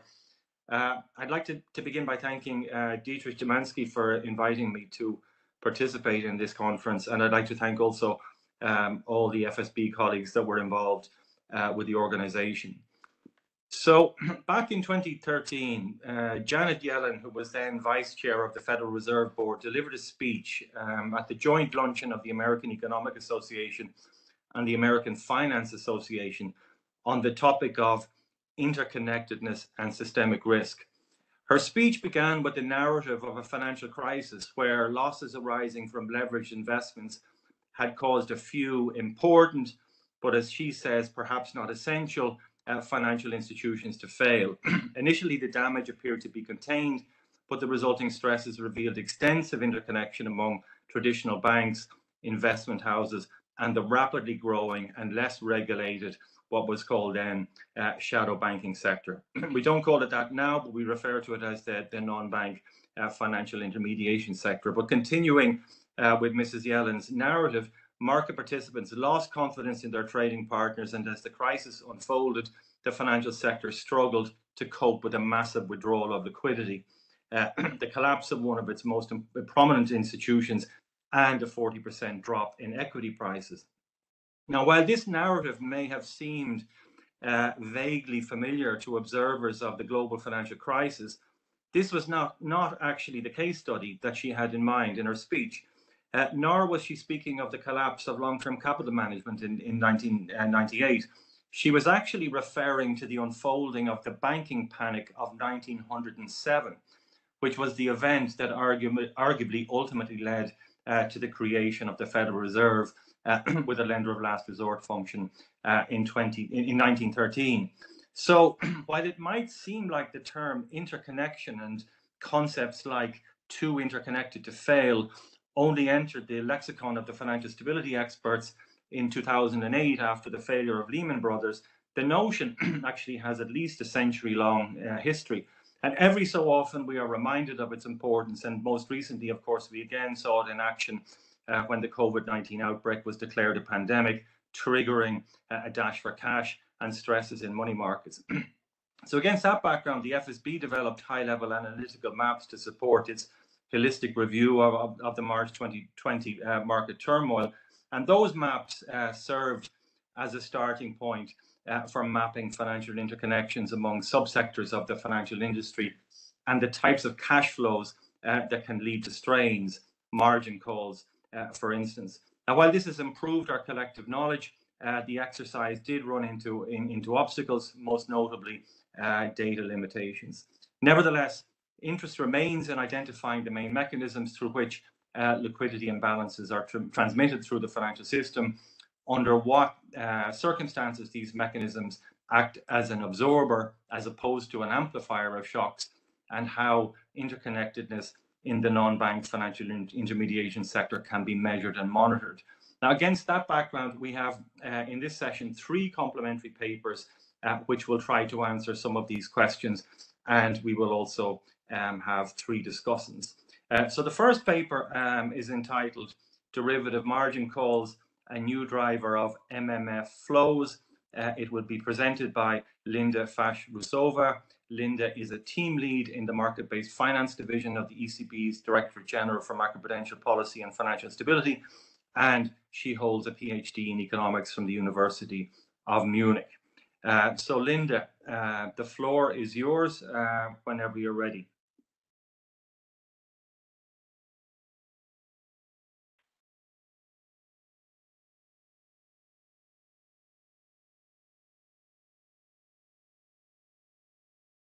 Thank you, John. Let me just check. Sorry. So I suppose you see the slides, but they are not in It's just the a black. slideshow. It's just a black screen for now. There, Okay. yes, the slides are up now. Okay. Thanks, everybody. Yes, so as John nicely introduced, the title of this paper is called Derivative Margin Calls, a New Driver of Money Market Fund Flows. And this is a joint work with Madalena Gio, Diliara Salakova, and Herman Villegas-Bauer. Let me allow a disclaimer that this presentation should not be reported as representing the views of the European Central Bank. So whatever I will be saying is the views of the authors and not necessarily of the ECB. Well, so what is the motivation for our paper? It's the March 2020 market turmoil and the large volatility in money market fund flows, where we have seen that between 13 and 20 of March 2020, Euro area money market funds experience outflows of nearly 8% of assets under management. You can see it in the chart where we have a further split of these money market funds into euro denominated and USD denominated funds. It was then the responses by central banks that helped stabilize these outflows. So you see a vertical line for the so-called PEP purchases enacted by the ECB. Well, so from these money market fund outflows, there are, of course, important consequences for financial stability and funding of the real economy, meaning non-financial corporations, governments, or banks as well. But we basically step back and say, okay, but what is the driver of these flows? What are the reasons? And what we noticed is that there is a strong correlation actually between these in and outflows from money market funds and variation margin calls faced by some sectors. So the charts I show variation margin calls here in blue faced by insurance corporation and pension funds. So the dynamics was that they first actually received variation margin calls, but then the market turned and they had to pay these margin calls back. And this correlates a lot with the net flows into Irish and Luxembourgish euro-denominated money market fund flows. So this was kind of the motivation, and then we start to dig into it in a more systematic way. Just coming back to the paper we have seen presented by Robert in previous session on the unintended consequences of holding US dollar assets. Basically, we also like in this case of insurance corporations and pension funds, we can clearly link these variation margin flows to the underlying market moves. So these insurance pension funds, they hold especially interest rate and FX derivatives. And basically they were first, actually the red is the interest rates, but reversed. So the interest rates first declined, pension funds and insurers were getting variation margin, and then there was a reversal in the interest rates. They increased sharply back. Similar, there was also the dynamic in the FX rate that was the focus on the previous paper. Okay, so our main hypothesis is that these variation margin payments played a role, that they could have driven the money market fund flows. There are other hypotheses in the literature that there were, for instance, flight to safety considerations, that there are certain characteristics of the money market funds, such as the LV/NAV structure, and that there are certain other specific liquidity characteristics of money market funds playing a role. So we don't want to challenge these reasons or considerations, but we say that in addition to these, there are also the variation margin payments, and this can be a new source of liquidity needs for institutional investors during crisis times. And that actually these institutional, so usually non-bank investors, use money market funds for liquidity management, and therefore they pass the liquidity shock from the derivatives market, so from the variation margin calls there, up to the money market funds. Okay, so how do we do this? We have three granular data sets. So on the one hand, we have the fund by fund Refinitiv Lipper data to have like fund flows on individual fund level. Then we look at who is holding these funds, and this we do through the security holding statistics by sectors. And then we have another data set, the so-called EMIR data, or the transaction by transaction trade repository data on derivatives that we have, which then tells us what were the variation margin calls or variation margin flows faced by these investors into the money market funds. We have a bit of problem in one sense that the security holding statistics is only on country sector level. So this does not allow us to construct a whole chain of link of individual investors up to individual money market funds.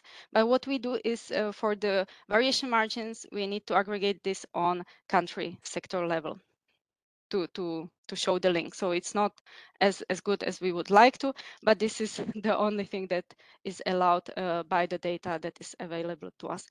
We also focus then the analysis only on euro-denominated variation margin payments, because this is where we have kind of full picture, and we look at money market funds in Luxembourg, Ireland, and France, which covers almost all the universe of these funds in euro area, and we focus on the March 2020 market turmoil. In terms of the model specification, so we run panel regression. We distinguish outflows faced by money market funds and inflows in order to allow for asymmetry in this. And then we regress this on the variation margin, posted or received.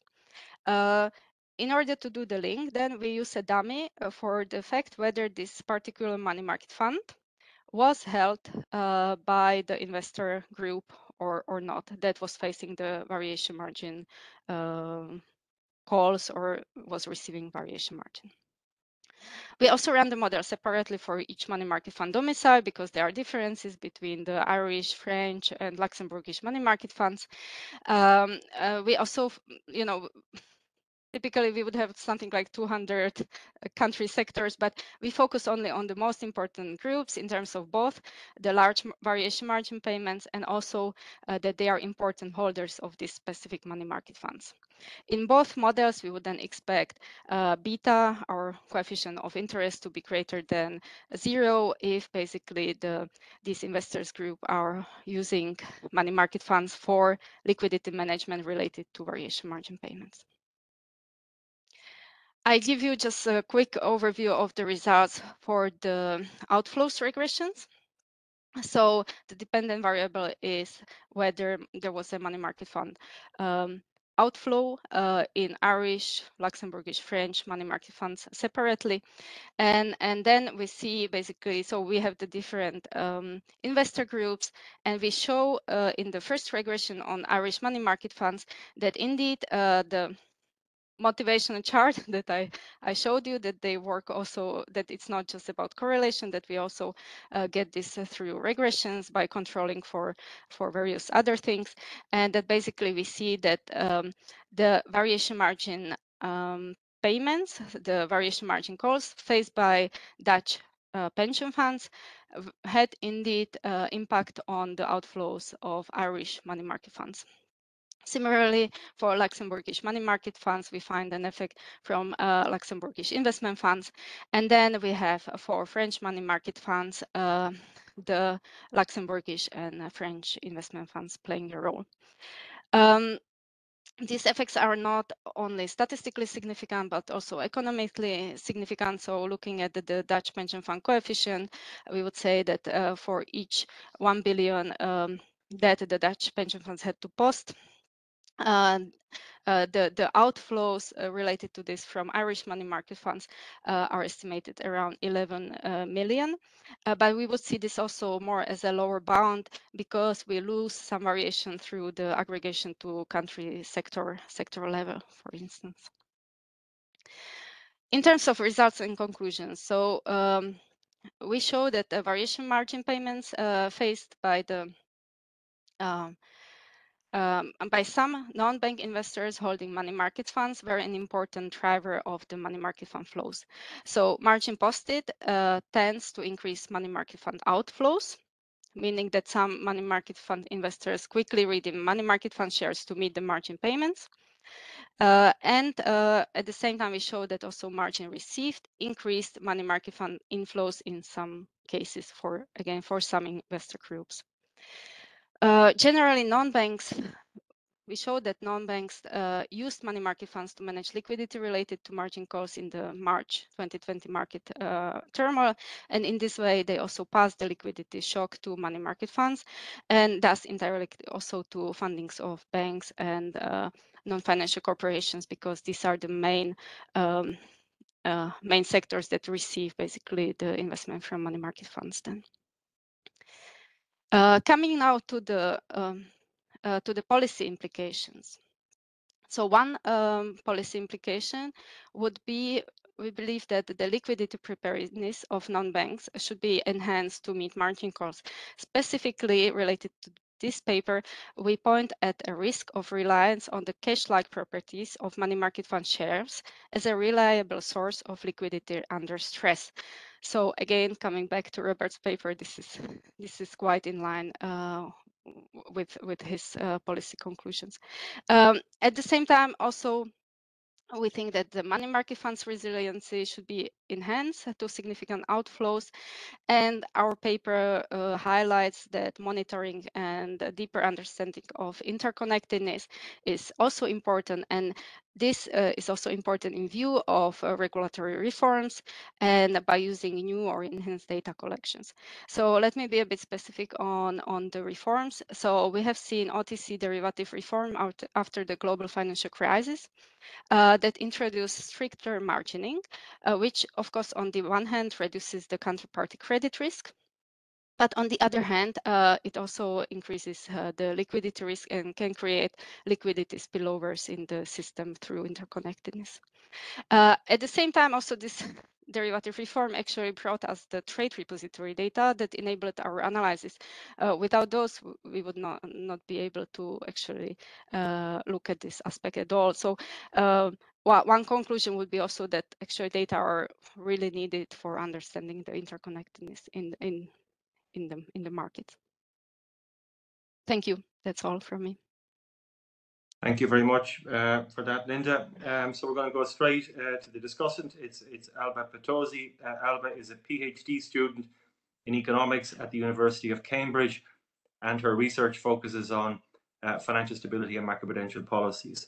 So Alba, you have the floor and your slides are up. Fantastic.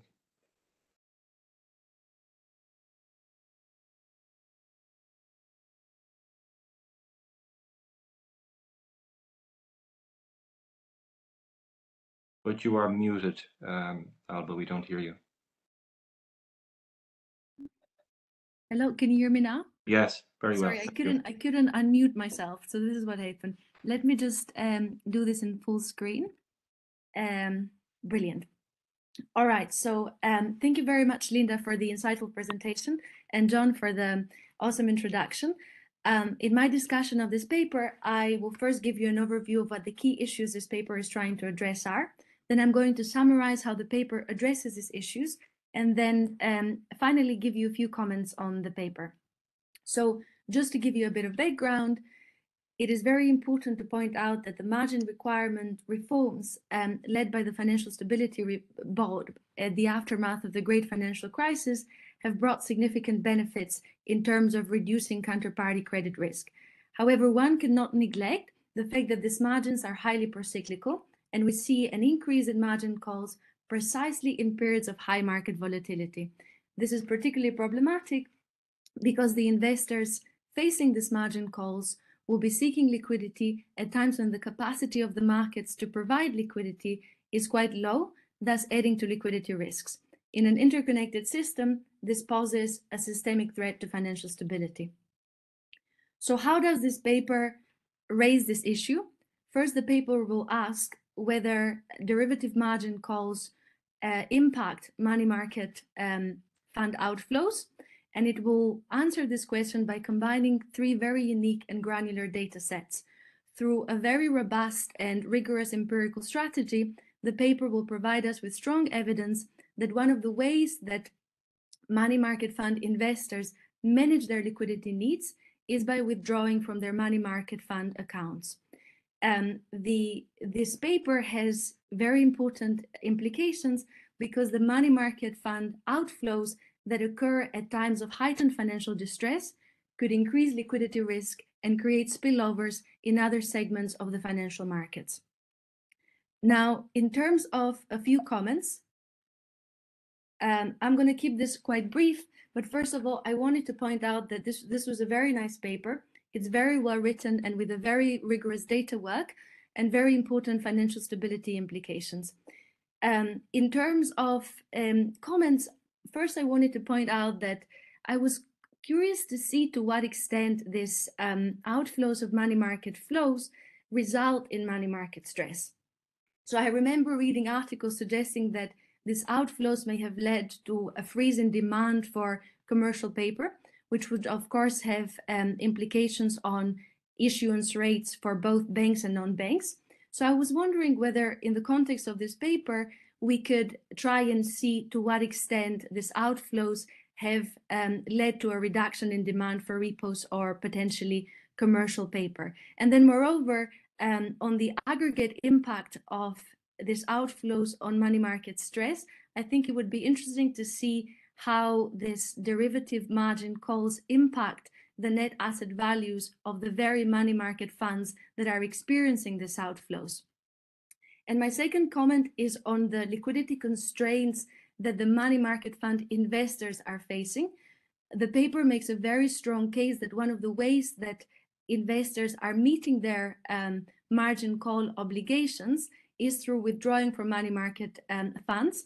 However, I think it would be quite interesting to also look at potential cases where there's been delays in this margin repayments, or whether there's been cases of portfolio liquidation because these very investors could not meet the liquidity, these liquidity needs due to heightened liquidity constraints.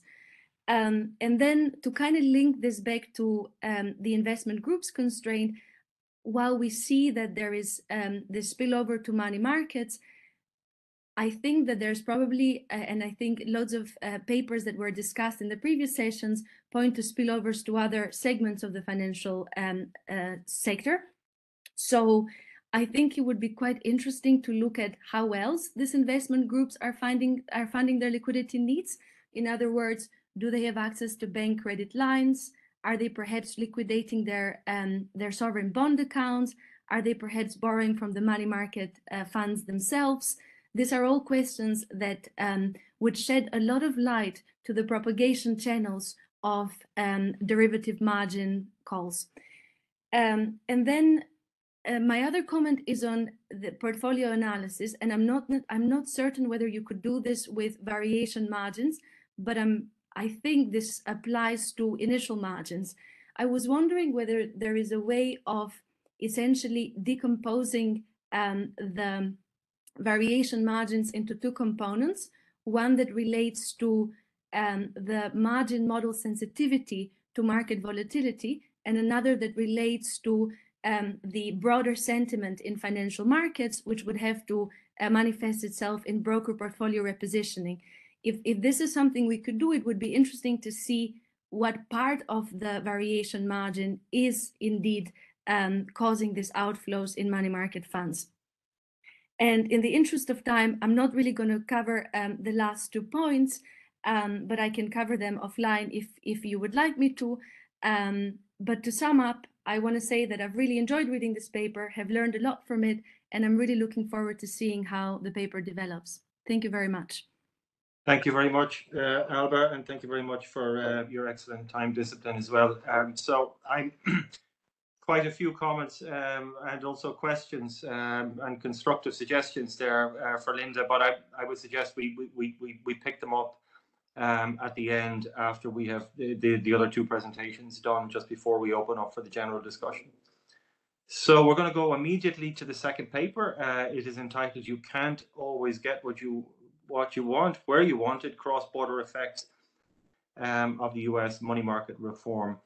And it will be presented by Karol Aludkiewicz. And Karol is currently head of the Financial Markets Research section at the Deutsche Bundesbank. It's in the Directorate General for Markets, and Karol holds a PhD from Goethe University. So please, Karol, whenever you're ready. Yeah, thanks very much for the introduction, John. And first of all, I'd like to thank the conference organizers for putting our paper on the program. So this is joint work with Daniel Fricke and Stefan Greppmeier, who are two of my colleagues at DG Markets at Deutsche Bundesbank. And as usual, the usual disclaimer applies. So the views that I present here are my own views and not those of the Bundesbank or the Eurosystem. So let me first of all motivate the research question. So there's a huge ongoing policy discussion on money market funds due to two reasons. The first one is that those money market funds have inherent instabilities. So they might face sudden redemptions and would need to potentially also fire sell assets. And the second reason for this policy discussion is that money market funds face strong growth. So globally, total assets of money market funds have risen from 4.9 trillion in 2013 to $5.9 trillion in 2017. And we also see huge increases in total assets in the euro area. Now, there are various reasons that have been proposed. One is the low interest rate environment that we saw. So I think we now can use past tense here. And a second reason for this growth, and this is the one that we investigate in our paper, are cross-border effects, particularly those that happened after the 2014 US money market fund reform.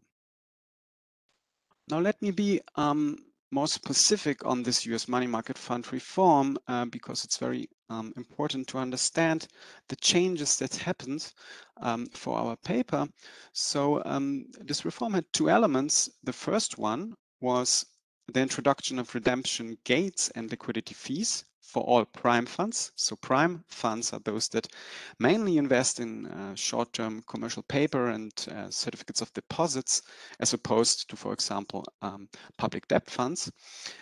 And the second element of this reform was that institutional prime funds, so as opposed to retail prime funds, were forced to switch from a constant net asset value to a variable NAV. So what does this mean? So variable NAV means basically mark-to-market accounting, and constant net asset value means that those funds are allowed to account under the amortized cost approach. So those funds aim to offer their investors a steady share price of $1 for $1 of investment. So they are characterized by a huge degree of money likeness. Now, if you look at the timeline, which I've put here at the top of the slide, you see that the US reform was announced in July 2014 and implemented in October 2016. And there was also a similar reform happening in the euro area, but this was announced later in June 2017, and the implementation started in January 2019. So there is no overlap between the two reforms in these two jurisdictions. And what we analyze is whether those investors that have a high preference for a huge money likeness of their investments, whether given that they had no longer the opportunity to invest in the US into those institutional prime CNAV funds, whether they switched to the euro area because there it was still possible to invest in those CNAV funds. And this actually brings me then directly to our identification. So we use a plain vanilla diff and diff, where we exploit this change in the reform and look at institutional US dollar focused money market funds in the euro area as treatment group. So let me very quickly give you a preview of my results. So we analyze this reform-driven cross-border flows and find inflows of 50 billion euros to US dollar denominated, particularly prime CNAVs that are based in the euro area. The effect is absent for prime VNAVs. So this really points to this flow is being motivated by the stable net asset value, so this money likeness, and not due to redemption gates or liquidity fees. And the inflows are almost exclusively attributable to foreign investors, which gives really credibility that those flows that we observe are really reform driven. Now we also analyze economic consequences in the second part of the paper. So we have economic consequences at the fund level, where we find a weaker flow performance relationship and less risk taking. I will discuss that on the next slide. And at the sector level, we find an increased concentration. And we also find that the MMF run that happened in 2020 was concentrated on those US dollar prime CNAVs, so those most affected by the reform, which then were called LVNAV funds due to the EU reform, and that was driven by foreign investors that were kind of flighty. This is suggestive evidence. And our main policy implication is that it is important to assess potential cross-border effects of future reforms, especially in the money market fund sector. So the data that we use are, on the one hand side, Morningstar Direct, and on the other hand side, the security holding statistics. And we work with a sample of 121 institutional money market funds. The sample period starts in January 2013, so right after the euro area debt crisis. And it lasts until May 2017, which is 1 month prior to the EU reform. So really make sure that we don't have that in our sample. So let me directly go into the results, which here on this slide I show descriptively. So the red line shows you prime CNAV funds. So these are those that should be most affected by the reform and that should face cross-border inflows. The dotted lines are always the share of foreign flows in the total flows. The green line shows public debt CNAVs, and the prime VNAV funds are depicted by this black line. And you see that those prime CNAV funds face huge increases right before the implementation, which is the second vertical line. And this applies not only to all institutional funds, but also to those that are denominated in US dollars. So this is like the closest substitute for US investors, that the denomination is the same. So we also put this, of course, more formally. So these are the results of our different regressions, where we regress the relative flows on those different diff dummies. So the POS dummy interacted with the US dollar dummy, so the US dollar denomination and CNAV. And I just want to draw your attention to column 4. We find a positive and significant result here, which is like the main result of our paper, that there are actually cross-border flows happening. This is the most saturated regression, where we also have controls and various fixed effect. Now, what this different results hinges on is the identifying assumption that the parallel trends hold. We show this in the paper, but it's also very important in this different setup to also examine potentially contaminating events that might happen in the same time period, but that might have a different origin. And one of these potentially contaminating events is US monetary policy, as in our sample period, which is depicted here with this blue line, we saw an increase in the federal funds rate. So this increase started in 2015 and then lasted on. Harold, you have about 2 minutes left. Okay, thank you. And what we can observe on this slide is that after the Fed funds rate increased, we see an increase in total assets of money market funds, but this happened much later. So this actually happened after our sample period's end. So we are confident that our results are not driven by US monetary policy. So let me briefly talk about the economic consequences of our results. So we view the reform as a negative shock to competition for euro area-based funds. So the general attractiveness of those funds increased. Investors are now willing to sacrifice some of the performance to achieve this desired stability. And this is what we depict here by looking at flow performance relationships. So for VNAV funds before and after the reform, we see no change in the pattern of the FPR, but we see an increase, a flattening of the FPR after the reform. So the FPR disappears. And we also examine risk-taking, and we see that those funds actually now have fewer incentives for engaging in risk-taking because they know that this will be not rewarded by additional flows. Now we also have results on concentration. We find that this increases, but I'll skip that due to time constraints. And we also look at the COVID crisis, where we find that in this March 2020 quarter, we see that the flows actually decrease. Then this rebounds back to the pre-COVID crisis level, but it is some first suggestive evidence that those funds were that the investors were flighty during the crisis. So let me conclude. So our findings are that the US reform made euro area US dollar prime CNAVs more attractive. We see large foreign inflows and more stable because the FPR is lower and we see less risk taking. And the US reform made the euro area sector more concentrated and less stable.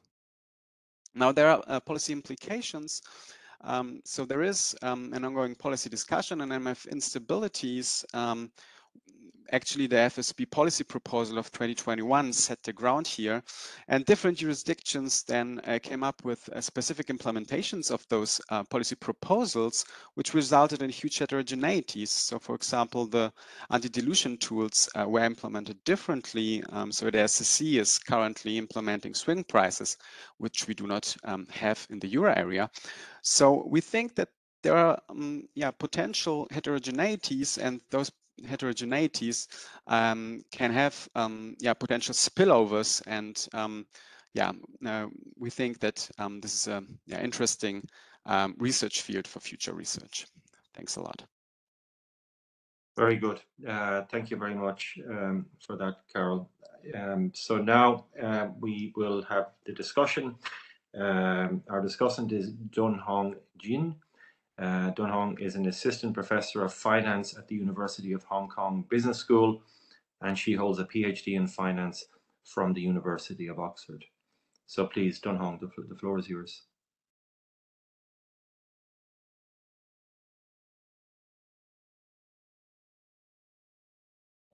Yeah, just a sec. I think I'm not allowed to share my slides.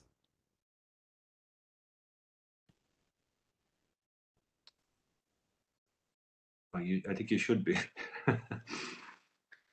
Are you able to do it now? I will share the slide from Basil. Okay, very good.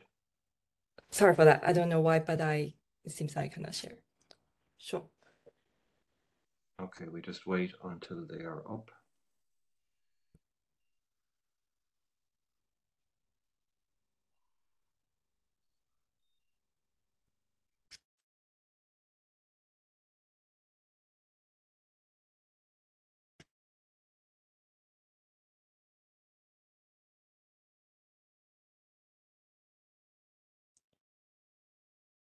Okay, we just need full screen.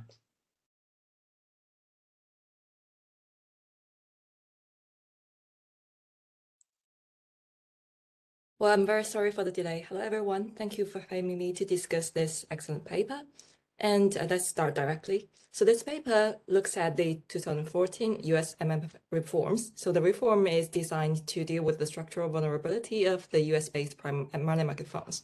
And as the author has mentioned, the two crucial reforms include the introduction of redemption gates and liquidation fees, and also the switch from a constant NAV CNAV to a floating NAV VNAV. And because the paper is looking at the cross-border effects, so they zoom in to look at the sample period starting from the announcement of the reform in 2014 till right before the announcement for the EU money market fund reform, which is the mid-2017, the 3-year window. Next page. So in summary, the paper found the cross-border effects of the 2014 reform being that the euro area money market funds received significant inflows from foreign investors around the implementation of the reform, and particularly the USD-denominated prime CNAVs funds become more attractive because the authors show that they are largely within fund transfers. And this can be served as a negative shock to the computation to the Eurozone, so that we see the euro area industry become more concentrated and likely more exposed to run risks. And the authors also used the COVID-19 as a test to show that this US reform-induced foreign inflows are actually more fickle during the stress periods. The authors argue that the mechanism is mainly because of the search for the stable net asset value instruments rather than by the introduction of gates and fees, because otherwise we would see no significant difference between the prime NAV and CNAV funds. The US reforms, therefore, had an intended stabilizing effect for prime CNAV funds in the euro area. Next page, please. So overall, I like the paper a lot. It is a great one, and it is the first empirical study on the cross-border effects of the 2014 reform, and it's a very important financial fragility issue.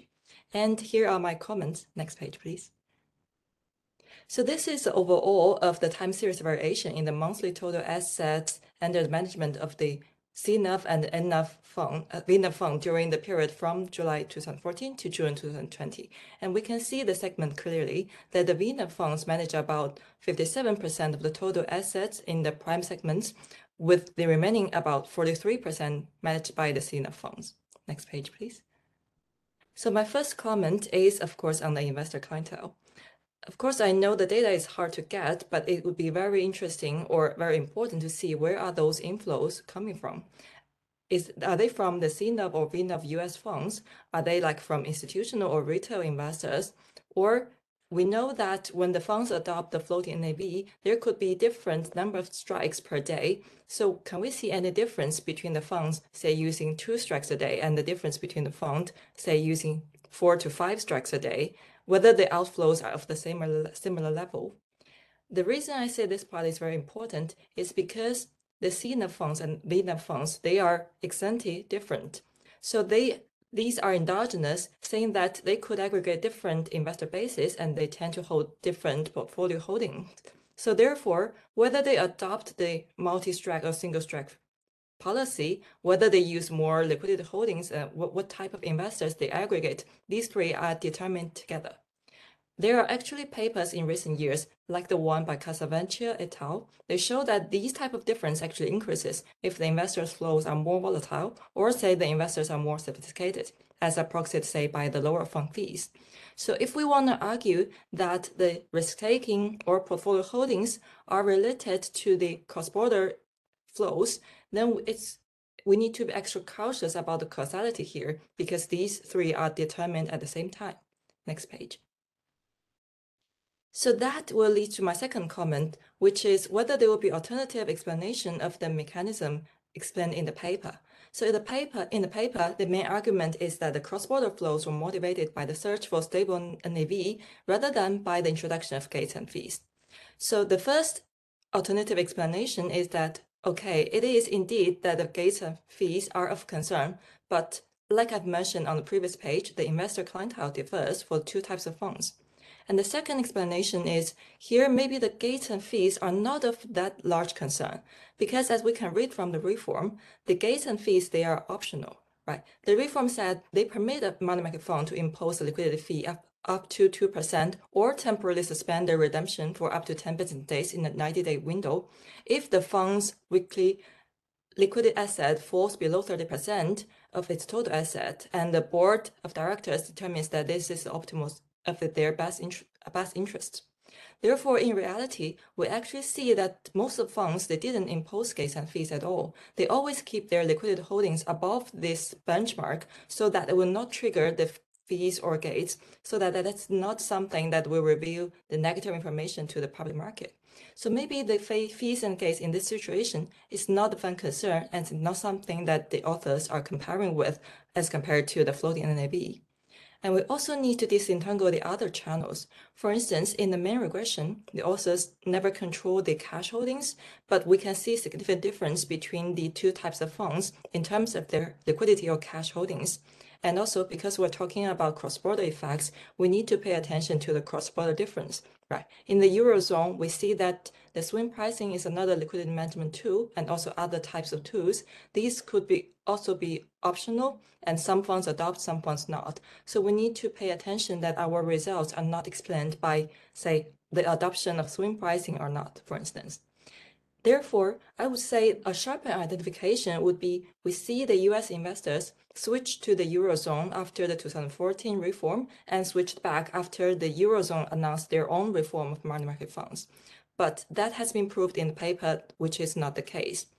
So the authors provide explanation about the Eurozone reform itself, but I could also provide some alternative explanations, say whether the authors take into consideration of the 2017 to 2018 US debt ceiling crisis. Could it be because of, again, some other liquidity management tools, say swing pricing in the Eurozone, etc. So that could make the explanation more plausible. Next page, please. Dunhong, could you maybe try to keep the rest of your presentation a bit briefer, say under a minute or so? Yes, of course. So this is related. We want just next page. I can skip this one. So overall, the authors said that, next page, please. So overall, the authors is arguing that the floating NAV serves as a harmful point because it harms the inflows for the US funds. But then why do we need the floating NAVs? We can see some facts like during the 2022 US reform, the SEC only removes liquidity fees and gates but keep the floating NAV. And we can see also even before the Eurozone reform, there are a lot of funds adopting the variable NAV but less adopting the constant NAV. So I wonder for the investors, what is the trade-off between the two types of the NAVs, and also maybe we can think of the negative interest rate effects. So we can see that the equilibrium effect is that the coexistence of constant and variable NAV funds, and that shows that investors in the VNAV funds are willing to pay a price to access this intraday liquidity. Then we want to assess why the floating NAVs matter or why the SEC still want to keep it. And also, if the paper can shed light on the 2022 SEC reform, that'll be very interesting to see what is the importance of the paper and what it can be linked to the latest policy. And next page, please. I think these are my main comments, and the rest of them are some minor comments, including the difference I've mentioned for the two types of funds, saying that they could have different size, they have quite different cash holdings, and we see that the USD denominated funds are significantly being more likely to be the CNAV funds. And also we see that for the CNAV and VNAV funds, and I also show next page and the page after. Yeah, just next page. The very last thing I want to mention is I want to ask whether there is a significant drop for the CNAV funds around the Q1 of the 2016 that hasn't been explained in the paper. I think that's it for the discussion. Sorry for the delay. Okay, thank you very much, Dunhong. So now we can go to the third and final paper. It has the title Intraday Liquidity and Money Market Dislocations. The presenter is Quinten van der Weyer. Quinten is an assistant professor of finance at the Chicago Booth School of Business, and he holds a PhD in economics from Sciences Po at Paris. Quinten, you have the floor. Right, thank you, John. So can you see my slides? Just confirm. Yes, I can see them very well. Okay, perfect. So thanks to the organizer for putting this paper on the program. So it's indeed called Intraday Liquidity and Money Market Dislocations. So John worked with Adrian Daverna at the Stockholm School of Economics. So let me move to the first slide, which is really the main object of interest for this talk. It's the time series between the repo rate, general collateral treasury repo rates, and the interest rate that's paid on reserves by the Federal Reserve. And so what you can see on this slide is that the series features many spikes, and these spikes were originally of reasonable magnitude, but eventually they culminated with three very large spikes. One at year-end 2018, another one in September 2019, and then last one in March 2020. And so if you remember in particular, the September 2019 spike attracted a lot of attention from the financial press. And I'm going to argue here that that's because this spike was very puzzling. It was puzzling for a couple of reasons. The first reason is that at the time, there was no real economic or financial news happening. So it really took everyone by surprise. The second reason is that if you look at the total amount of reserves in the system that's available to banks, you would see that this is somewhat decreased with respect to where it was in 2015, but still a very large level when thinking about it historically. It was larger than 2010, for instance, after the first wave of QE. The third reason is that if you look at this average peak daylight overdraft at the Fed, which is a measure of how much banks are borrowing intraday liquidity with the Fed, you also see no sign of stress. Like there's no pickup in liquidity needs coming from that metric. And then the last reason is that you normally expect banks to extend their lending in repo markets whenever the repo spread is larger. And what we see in this graph is that this is what they typically do when the spread is larger, then they tend to increase their repo lending positions. But it's also not what happened in September 2019. And we see that as a non outlier here in red. During these days, actually, the banking sector jointly decreased repo lending despite the spreads being so large. So there is a puzzle. We still don't understand what's been driving these spikes, in particular, what's the reason behind these very strong nonlinearities. And that's an important question because the repo market is a core funding market for shadow banks, or as we call them nowadays, non-bank financial institutions. And we don't really know why. So why could that be? So let's ask, actually somebody asked during a press conference, the CEO of JP Morgan, why did it not lend more despite the spreads being so large? And he answered in the following way, pointing to intraday liquidity shortages. So let me just highlight some part of this long quote. He said, we believe that the requirement under CLR and resolution and recovery is that we need enough in that account, so the reserves account at the Fed, so that if there is extreme stress during the course of the day, it doesn't go below zero. So it's really pointing towards the scarcity of intraday liquidity that's been driven by these new liquidity regulations. Okay, so what we want to do in this paper, we want to answer the question, what drives this money market dislocation that we see in the data? And in order to do so, we are going to extend a seminal paper for monetary policy implementation, this POOL 1968 paper of the Fed funds market, and we are going to extend it in order to account for repo market and shadow banks. And the idea is that the repo market is the place where shadow banks can trade liquidity with banks. What we also need in these models that we need to explicitly model all of the flows that are going on, because we want that any transaction results in an outflow of reserves for banks. And then the last point is that we are going to impose this intraday liquidity regulation as close as possible to what we think the regulation actually looks like. So it's going to be a stress test, and the stress test gives the banks a certain amount of reserves that they get to use within the day, and whenever they are done, whenever they use all of this, then they cannot do anything anymore.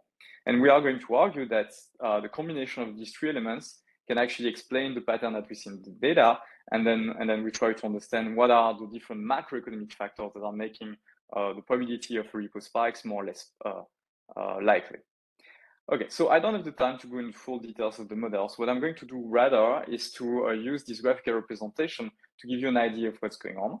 So we have 2 policy agents and 3 actual agents. So we have households. What households do is that they invest their own net worth plus their future tax liabilities into repo and deposits, and they have some preference for these liquid assets. So they have deposits with traditional banks, repo with shadow banks. The idea is that in reality, they don't do it directly, but they do it through money market funds and like a long chain of intermediation. And then shadow banks here are basically borrowing in repo in order to finance a portfolio of treasury bonds. Then you can think about these as being just fixed IDs, relative value hedge funds that are trying to arbitrage the cash future basis or something like that. They are warehousing these treasury bonds. Then you have the traditional banks. They take the deposits and they use it to hold some securities or loan book. They also hold some reserves because there is some liquidity transformation going on. So they are taking some liquidity risk and they hold reserves as a buffer against liquidity risk. And then whenever it's profitable for them to do so, they can also issue repo and then lend to shadow banks in that way. Then we have the Treasury. Treasury issues the T-bonds against future tax liabilities, also has a reserves account at the central bank. And then the central bank holds the T-bonds, holds some T-bonds and swaps it against reserves, both to regional banks, but also to the treasuries, to the treasury accounts. Okay, so the timing of the model, so we have really two sub-periods in the economy. Most of the markets trade in the morning, whereas the money markets actually trade in the afternoon. And what's very crucial here is that at the beginning of the afternoon, the households wake up and they get an aggregate repo preference shock. So they realize that suddenly they prefer to hold, for instance, less repo and more deposits. And that's going to be our supply shock. And then at the end of the day, you have a late deposit shock, which is creating this liquidity risk for banks. Okay, let me jump to the results. So first result, we are looking at the benchmark economy in which the LST constraint, so this intraday liquidity constraint coming from the regulator, does not bind. And in this case, we find a similar result as in the traditional model, except that now we also have this repo market. But basically in this world, banks are acting as arbitrageurs between the Fed funds market and the repo market. So the repo rate and the Fed funds rate also always have to be equal, and they have to be, and they are bounded below by the interest rate that's paid on reserves, and they are bounded above by the discount window rates. So that's what we see on the left-hand side. We have a graph that looks exactly like any graph of monetary policy implementation. We have a demand for reserves that's decreasing, and then we have a supply coming from the central bank that determines the Fed funds rate. And the combination of these two is actually going to determine what's the supply of repo coming from banks, which we see on the right-hand side. That's this red line. And we see that it is going to be upward sloping because the banks are doing this arbitrage, are moving funds from the Fed fund market to the repo market, making sure there is no spread between these two. What's important here is that we also have the supply coming from the shadow banks, net of what the households, of the demand coming from the shadow bank, net of the supply from households. And we see here this is very inelastic. So that's by design. We want to capture something that's quite inelastic, up to the point where at some point shadow banks find it more profitable to actually fire sell their securities than keep by paying the repo rate. Okay, so what's going on in this case whenever you have a repo demand shock? Well, in this graph, I have the same as before. The only thing that I'm adding is that I also track down how much reserves there is in the economy. So I have the amount of excess reserves, and then I have the amount of reserves that are used that are necessary in order to settle intraday all of these transactions. So in this case, we see there is enough reserves in order to settle everything, and then you see a repo demand shock. So what happens here is that the repo rate increases, but up more or less to the discount window plus sigma rate. And the reason why, or what makes it possible to do so, is because banks can borrow within the day at their overdraft. They can get intraday liquidity, so they can also settle these transactions, and they make sure that the rate doesn't go above the discount window rate. Okay, so what's going on now whenever you have this LST constraint that's binding? Well, we have two things that changes. First, the repo rate can jump above the discount window rate, and then we would also in this regime see no transaction in the Fed funds market. And the fundamental reason is that the discount window only provides overnight liquidity, but does not provide intraday liquidity. And so that's something you can see graphically. So it's a representation of the world after QE and new regulation. So we see there is now much more excess reserves, but a bunch of these reserves are locked for this intraday liquidity. So you cannot access them. And so what happens in this case, whenever you have a shock, well, you see that the supply of repo now has this kink. So whenever there is the shock, the repo demand shock, what happens is that the quantity of reserves that's necessary becomes completely inelastic because it eats at some point the amount that is needed to fulfill this liquidity regulation, so that the repo rate jumps up above the discount window level. And so that's the repo spike that we think we see in the data. Okay, so let me move quickly to the last two results of the paper. Then we look at what happens whenever there is a change in fiscal policy and monetary policy, and we find that fiscal policy has three cumulative impacts, or is going to have an impact that's cumulative in three different ways. And so that's what we have here. The first way is that the more T-bonds increases the demand for shadow bank repo financing. So if your multi-bonds, these have to be financed by shadow banks, so this increases the repo demand. So it gets closer, the two line gets closer to hitting each other in the kink part.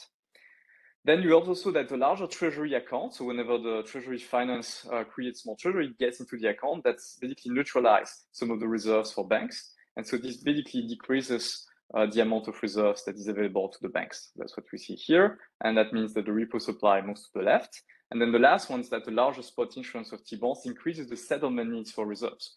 So the constraint actually happens to be more binding exactly at the time where the T-bonds increases. And so in this case, because we have more LFC that gets locked, and also the repo supply here moves to the left. Okay, then turning to monetary policy. You have about 2 minutes left. Yes, but that's perfect. I'll be done by now.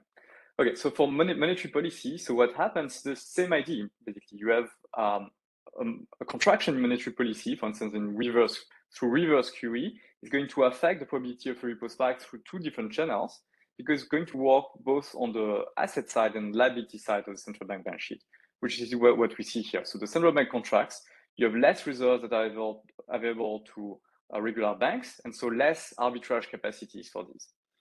And then at the same time, the central bank also releases some more T-bonds in the market, which means that now the shadow banks have to hold more of these T-bonds. And because they have to hold more of these T-bonds, this means that the repo demand actually increases. So we see a simultaneous move in the repo demand and the repo supply that makes it such that the probability of a spike is actually larger. And then moving to the last result of the paper, which is that dynamically, we find out that the interest rates or the yields on treasuries has actually to increase in proportion to the probability of a spike. And the intuition here is quite straightforward. So the shadow banks are doing this arbitrage trade, but they're actually taking some liquidity risk in doing so if there's a positive probability of a repo spike. The larger the probability of this repo spike, the more they're going to ask for a compensation for doing this liquidity transformation, holding some liquidity risk. And so another way of saying that is that the moneyness of treasuries really comes from the fact that you can use them as collateral in repo markets. If the repo markets don't work properly, then they are much less useful. So this brings me to my conclusion slide. So we propose a theory that explains recent disruptions in money markets. And the theory is consistent with 4 empirical puzzles, where non-linearities come from that we have these hard constraints, plus also additive effects on both fiscal and monetary policy. The second is that the spikes are happening despite very large reserves, but that's because now the scarcity is in intraday liquidity, not in overnight liquidity. And intraday liquidity demand can be much larger and much more volatile. The third one is that we don't see the data any increase in daylight overdraft. Here this is generated in the model because in order to get an overdraft, you need first to be able to go to zero, which is exactly what this constraint are reducing actually the repo lending in September. Well, this is completely possible if the LST becomes more binding during the days of large settlements, which was exactly the case in September 2019, which was a high tax days. And so this also illustrates the need for a permanent repo facility as recently is introduced by the Fed. And this is my final word. Thank you very much for that, Quinton. So the discussant is Marcin Kacperczyk. He's a professor. Marcin is a professor of finance at Imperial College London, and he holds a PhD in finance from the University of Michigan. Okay, thank you very much, John, for inviting me to discuss this really interesting paper. I tried to squeeze within the 5-minute time. I know we are a little bit over time budget. So this is a paper about money markets and the context of the kind of a little bit of a narrow framing, which is the repo market. But generally speaking, what I want to start with, and this is where this paper kind of fits in and the whole conference, that money markets have become extremely important for various reasons, and we don't have time to discuss those, but definitely one reasons why money markets are important is this idea of sudden changes in liquidity and potential pricing effects resulting from that. So what the paper starts with is a set of different puzzling results, the results related to the repo rates, the results related to overdrafts, and also the nonlinear behavior between the rates and the amount of lending that is done in the market. So briefly to kind of flash the slides that Quentin already has shown, I think this is probably the most puzzling slide to motivate the paper, which is essentially the spread between the repo rate and the reserve rate, which by no arbitrage conditions should generally fluctuate around zero. But what you see is essentially these deviations from the no arbitrage type of paradigm at certain times. And especially if you look at the magnitudes of these deviations, some of them are really enormous. And I think this have very important economic implications for many actors in this market. And on top of that, there is this notion that with the increase in the repo rates, of course, one would expect that banks are going to be more engaged in the amount of lending, which generally speaking, this picture shows you is the case, except that you see basically some kind of episodes when actually this does not necessarily follow what the predicted path of this particular behavior would be. So what is it that this paper is trying to do? This paper is trying to actually think of an economic model that could actually rationalize some this and other facts that Quentin has also alluded to, and propose a model that is kind of unified in the sense that it can explain many of these facts consistently at the same time. So this is what the first part of the paper is. And then what the authors are also trying to talk about is to try to assess a little bit the predictions of the model against some specific dislocations, especially the ones that Quentin has mentioned in 2019 and 2020. So I don't have a lot of time, but I think what's nice about this paper, kind of to give you a big picture idea, is that this is a very kind of overarching model of the intraday activity of the whole kind of money system. So we have a lot of players that are actually explicitly modeled here. And in particular, what I like about the paper is, first of all, this aspect of the intraday activity. So normally we tend to think of a lot of these players as kind of moving on a day-by-day basis. But of course, when it comes to money markets, intraday business is extremely important. And that's exactly what the model kind of gets at. So there are two periods that are kind of separately analyzed by the model. And then the additional twist, which I really like a lot about this paper, is this interaction between the banking and the shadow banking system.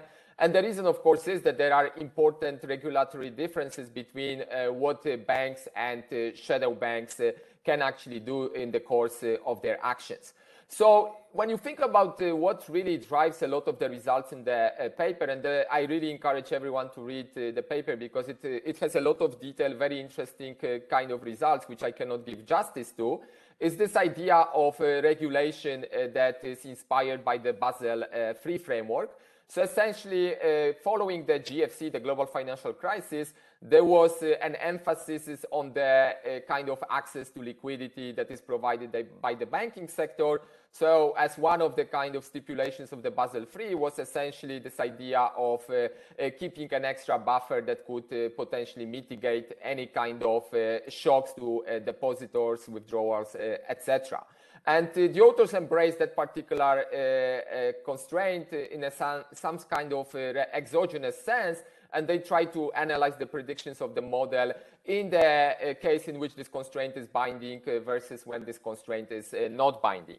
So I don't have a lot of time to go into each specific comment. So in the interest of time and kind of giving a little bit of a bigger picture questions for the authors and maybe for the audience to think about, I've posed 4 questions, which to me were kind of questions that I would like to know a little bit more about.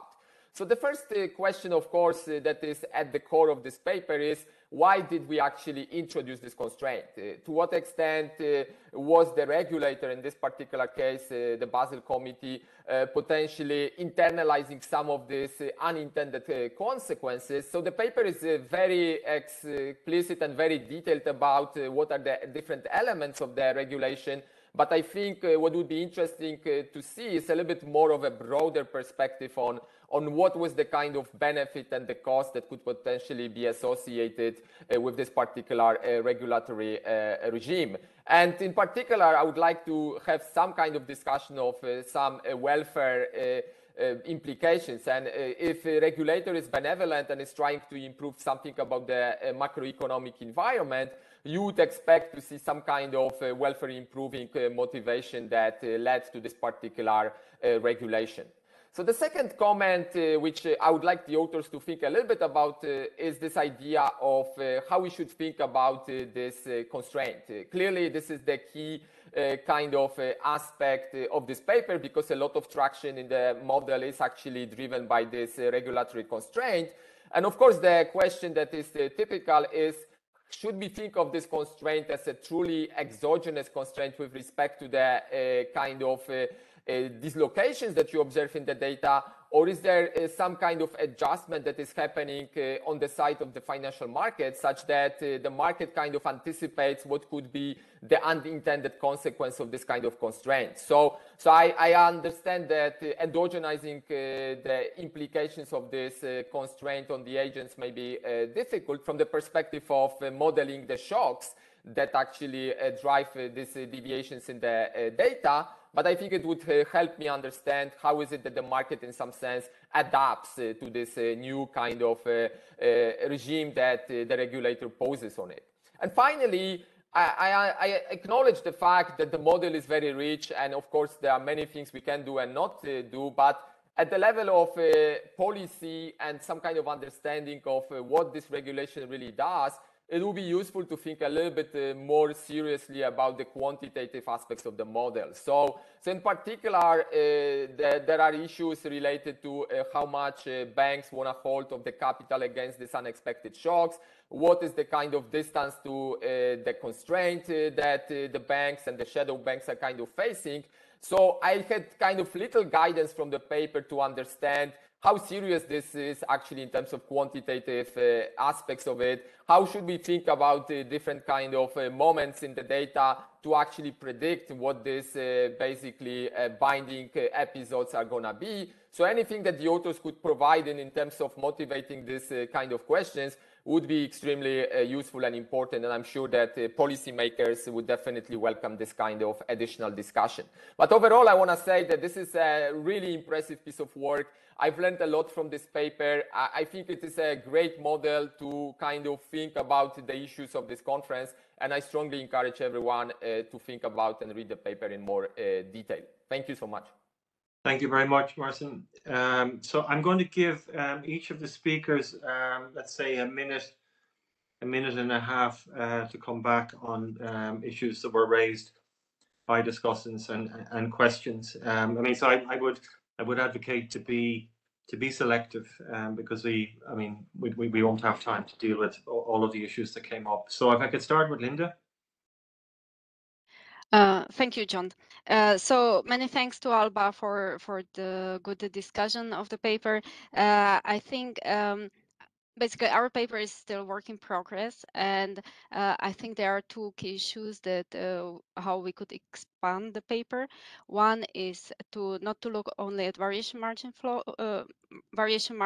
flows, but also to the initial margins. This is something we have not done yet, but we could potentially also do it. And second is to look at different types of liquidity sources. So we kind of handle only the money market fund aspect, but certainly there were other liquidity sources used by non-bank sector to meet the margin calls. On that, I think this is rather lack of time and also limitation on data. So in particular, actually, what would be useful, I think, is to look at the repo market as another source of liquidity. On the topic of whether there was selling of bonds. So yes, from the SHS data, we unfortunately have only quarterly data.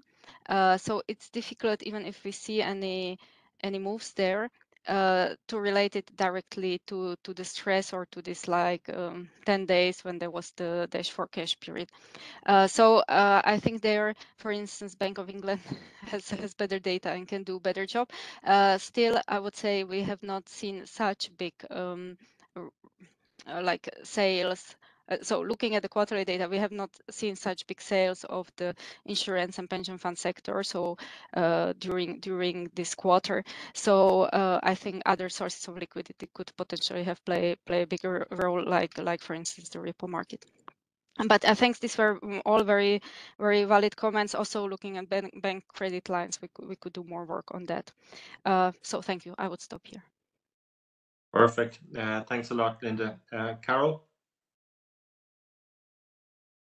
Yes, thanks a lot. So first of all, thanks a lot for the wonderful discussion. I think there are many points raised that we will definitely look into. Let me just comment on a couple of ones. So first of all, this question that you raised about where the inflows are coming from. So I think that we have the data and we could look into that. In the paper, we have the results that those inflows that we see are actually happening within fund family. So we have this result that those fund family outflows are correlated with the inflows that we observe in the euro area funds. And we could look into those fund family outflows in a little bit more detail and split them into CNF and VNF. And I think that this could has some potential to generate interesting further results. So thanks a lot for that. And maybe let me also comment on the point that you raised regarding the EU reform. So in the second part of our paper, we look also at the EU reform and find that there is no reversal of the flows. So those inflows that we see that are coming from the US, as we argue, that they are not going back once the EU reform is implemented. And I think that the reason for that is that actually the switch from CNF to LVNF was not such a substantial switch as it was in the US, where the CNF funds disappeared and there were actually just VNF funds in the prime segment. So this LVNF category in the EU is actually pretty similar to the CNF category, and it was not such a hard switch as it was in the US. Yeah, but thanks again for the nice discussion. Thank you very much, Carol, and then Quentin. Right, so thanks, Martin, for the great discussion. Let me just pick up on two of your comments. So the first one would be on the shock trigger. So that's actually very good because I didn't get a chance to be more explicit. So of course, the way we model the shock is very reduced form. But what we really mean to capture is any shock to this intermediation chain from money market funds, from households or non-financial corporations to the supply of repo to the guys that are on the other side of that, which is most likely hedge funds or asset managers. And so, for instance, the type of shock we have in mind would be the things we see on quarter ends, where we see the foreign banks, foreign from a US perspective, I guess, get their for window dressing reasons have to contract their balance sheet. So that hampers this transition. Something else would be whenever you have a tax period, then you have all of these big corporations that are moving away the funds from their money market funds, and then this basically gets used to pay wages within the public sector. So this gets reshuffled into deposit. We see these seasonal shifts that are happening. Let me just mention on the quantitative side that we are actually working on doing just that at the moment. So hopefully in the next iteration we'll be able to say something about that.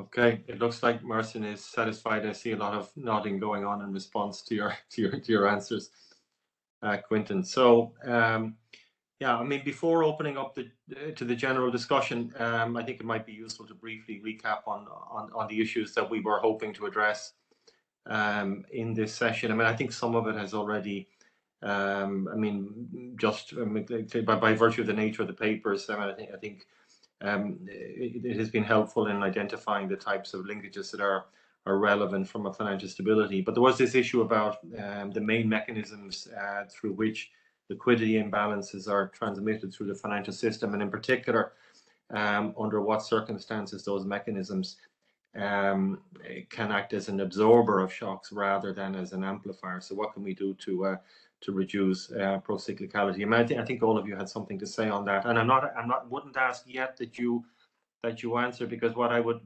like to do in the interest of time is gather a couple of questions, because I've seen already we have I'm getting the questions are arriving in different places, so you have to bear with me. I've got one question from Yoni Altonen, who would argue that the leverage ratio is the most binding constraint for the banks to extend their repo balance sheet capacity. That is why the temporary Fed facilities are exempt from the SLR. Did you consider the impact of of SLR. I mean, I don't know whether that. I think you were asking that question to the whole panel, although perhaps Quinton has views on that. But as I said, I will gather the questions. I did see in the chat with panelists. Yeah, we have a question to all the speakers from EFAMA. Thanks for the presentations. And the question is, well, the comment is that the analysis presented of the money market flows appear static. I don't know if this is in reference to the first presentation, and a dynamic analysis would show flows reversing considerably in the following month in April, questioning the seriousness of MMF outflows from a systemic perspective. Have you considered flow behavior after March? Well, I mean, I think arguably, I mean, if you have a bank run, you have a bank run. If you have a run, yeah, I think it could come back, but there might be nothing to come back to. But I mean, I'm being preempting possibly the answer that Linda might have on that, and I don't see anything else for now. So, Linda, do you want to? Yes, thank you, John. I think one is to distinguish two issues. First of all, so the money market fund outflows dynamic, and then what we show in our paper, which is the link between variation margin and money market fund flows. So first of all, on the money market fund flows dynamic, yes, fine, the flows reversed after March 2020, but I have shown this one chart that shows that actually the reversal point is very much linked to the same time, the same day, when there were heavy, unprecedented interventions by central banks.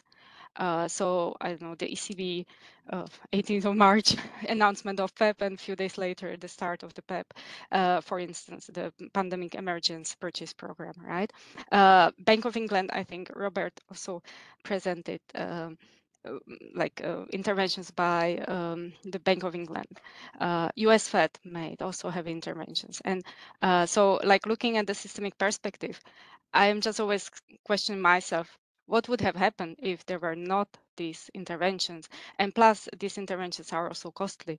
They bear risks. So, so I think, and plus there were also, of course, other interventions by other public authorities, the fiscal authorities, guarantees, many things were done. So I think it's about the like how the financial system can bear.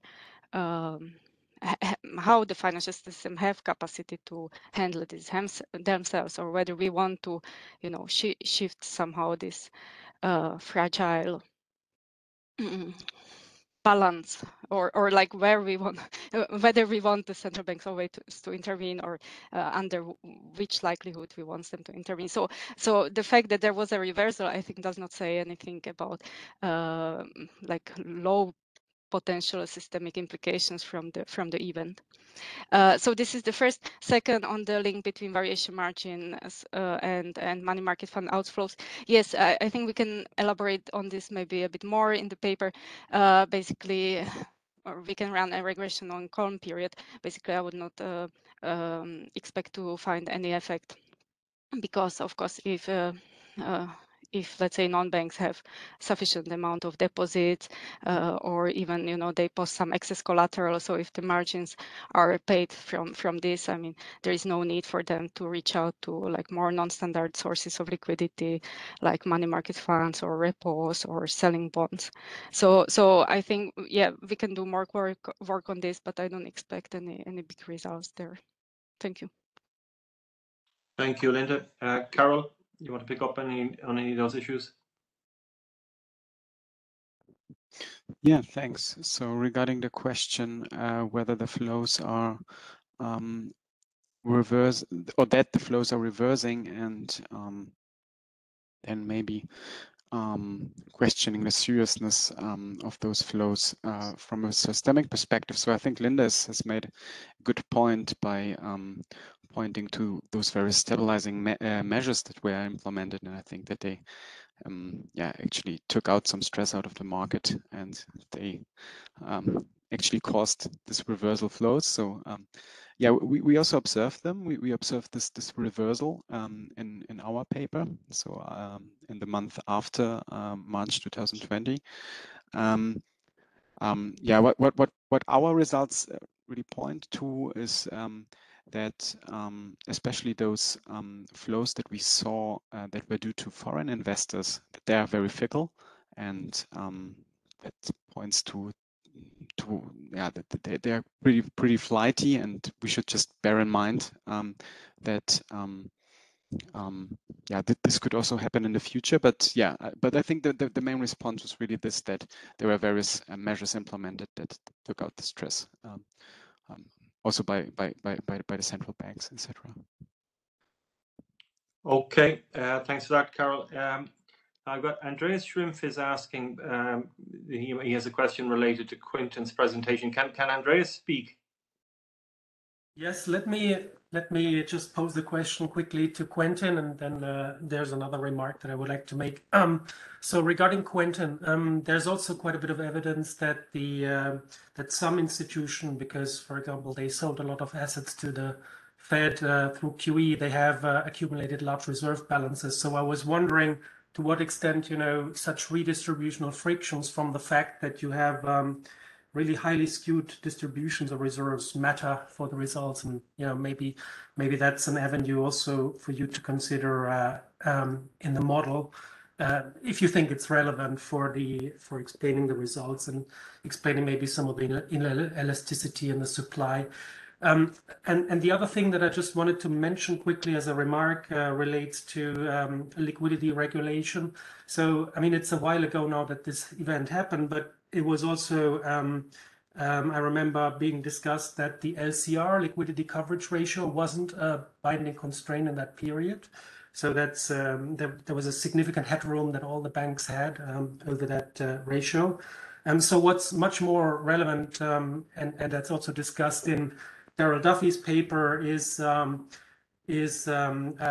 jurisdiction-specific liquidity regulation that comes on top of the international agreed one, and especially the CLR regulation. And so this begs the main question to me also about you know, how one can destigmatize better the usage of buffers, because that seems to be a key driver for some, you know, why some of that liquidity supply just wasn't coming in, you know, because the banks didn't want to basically use their buffers because they might face some questions from the supervisors.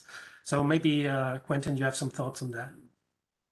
Thank you, Andreas. Indeed, I do. So let me just take on the first question on SLR. I was on the chat first. So I really think about SLR and the CLR regulation, this intraday liquidity stress test I'm talking about in the paper, as being somewhat complementary in generating the result, and that's what we have in the newer version of the paper. Actually, so the way I'm thinking about it is that what SLR is really doing is pushing these small arbitrage trades or this liquidity transformation, not only outside of the banking sector, but also outside of the dealer sector, into the hedge fund relative value sector on these similar institutions. So, and then you also, on the other side, also limits the capacity from dealers to reabsorb the flows when the things gets in reverse. So that's the way I'm thinking about SLR, and this definitely interacts with the arbitrage constraint that the banks actually have to lend in repo market, which is what I was talking about. Regarding the question on the distribution, so I think it definitely plays a role, but I also believe we have to be somewhat careful, because the distribution of reserve in the system should be endogenous. And so the fact that we observe that there is a certain amount of reserves that's used by dealers, and that seems to be an important metric to monitor, which is what Darrell Duffy is showing, could be also somewhat endogenous to the need of the system, the cost of the system on the other side. So it could be important to the extent that these things are kind of unexpected, and so you need to move the money like twice, first to the dealer sector, and then after that it can be moved to the repo market. But otherwise, I would think with this distribution being endogenous. And then on LCR, I think so that's also my conclusion, my take on it. I don't think LCR was really binding, and you're right. Maybe something that I didn't highlight enough is that the presentation, the model I present, is very US centric, in the sense that the actual interpretation or implementation of this intraday liquidity stress test through CLR, which seems to be on the stricter side is really a US interpretation, and it's a little bit unclear if this generalized to more jurisdiction. That I don't know. Okay, very good. Well, thank you for that, Quentin. I mean, I don't see any more questions in the chat, so I think we can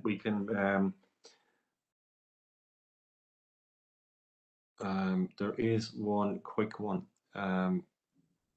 from our colleague, the FAMA. I don't know, Linda, if you're able to read it. I'm not able to read it, but just a very quick answer on, so variation margins are basically directly linked, for instance, to volatility in the market. Certainly, the coincidence of these few days in which several central banks intervened and the volatility, let's say, looking at VIX, just simply went down is, I think, quite undisputable. So I am not saying that this is exactly the pandemic emergency purchase program of the ECB, but it's all the interventions that were done by the central banks, and they could have had different effects, but they simply had an effect on the volatility, or I have not seen any other factor that you could have attributed to that in these very few days when the market turned or calmed down. Okay, great. Thanks a lot, Linda. So that, I think that was not a question. It wasn't a question.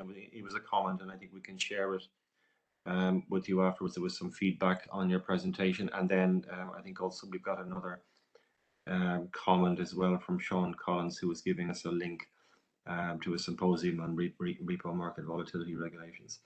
But I think, I mean, all that is left for me to do now is to thank our three excellent speakers, Linda, Carolyn, and Quentin, and our also excellent discussants, Alba, Dunhong, and Marcin. I mean, I must say, I learned a lot from the session. I think there's plenty of food for thought for working further on these issues in the FSB circles. And I'd like to thank everybody for the contributions today, and also for the colleagues who raised questions and made comments during this discussion. One last thing before closing, I've been asked to remind those of you who are intending to join the second day of the conference tomorrow. The start time will be at 1:30 p.m. Basel time. So thank you very much, and goodbye.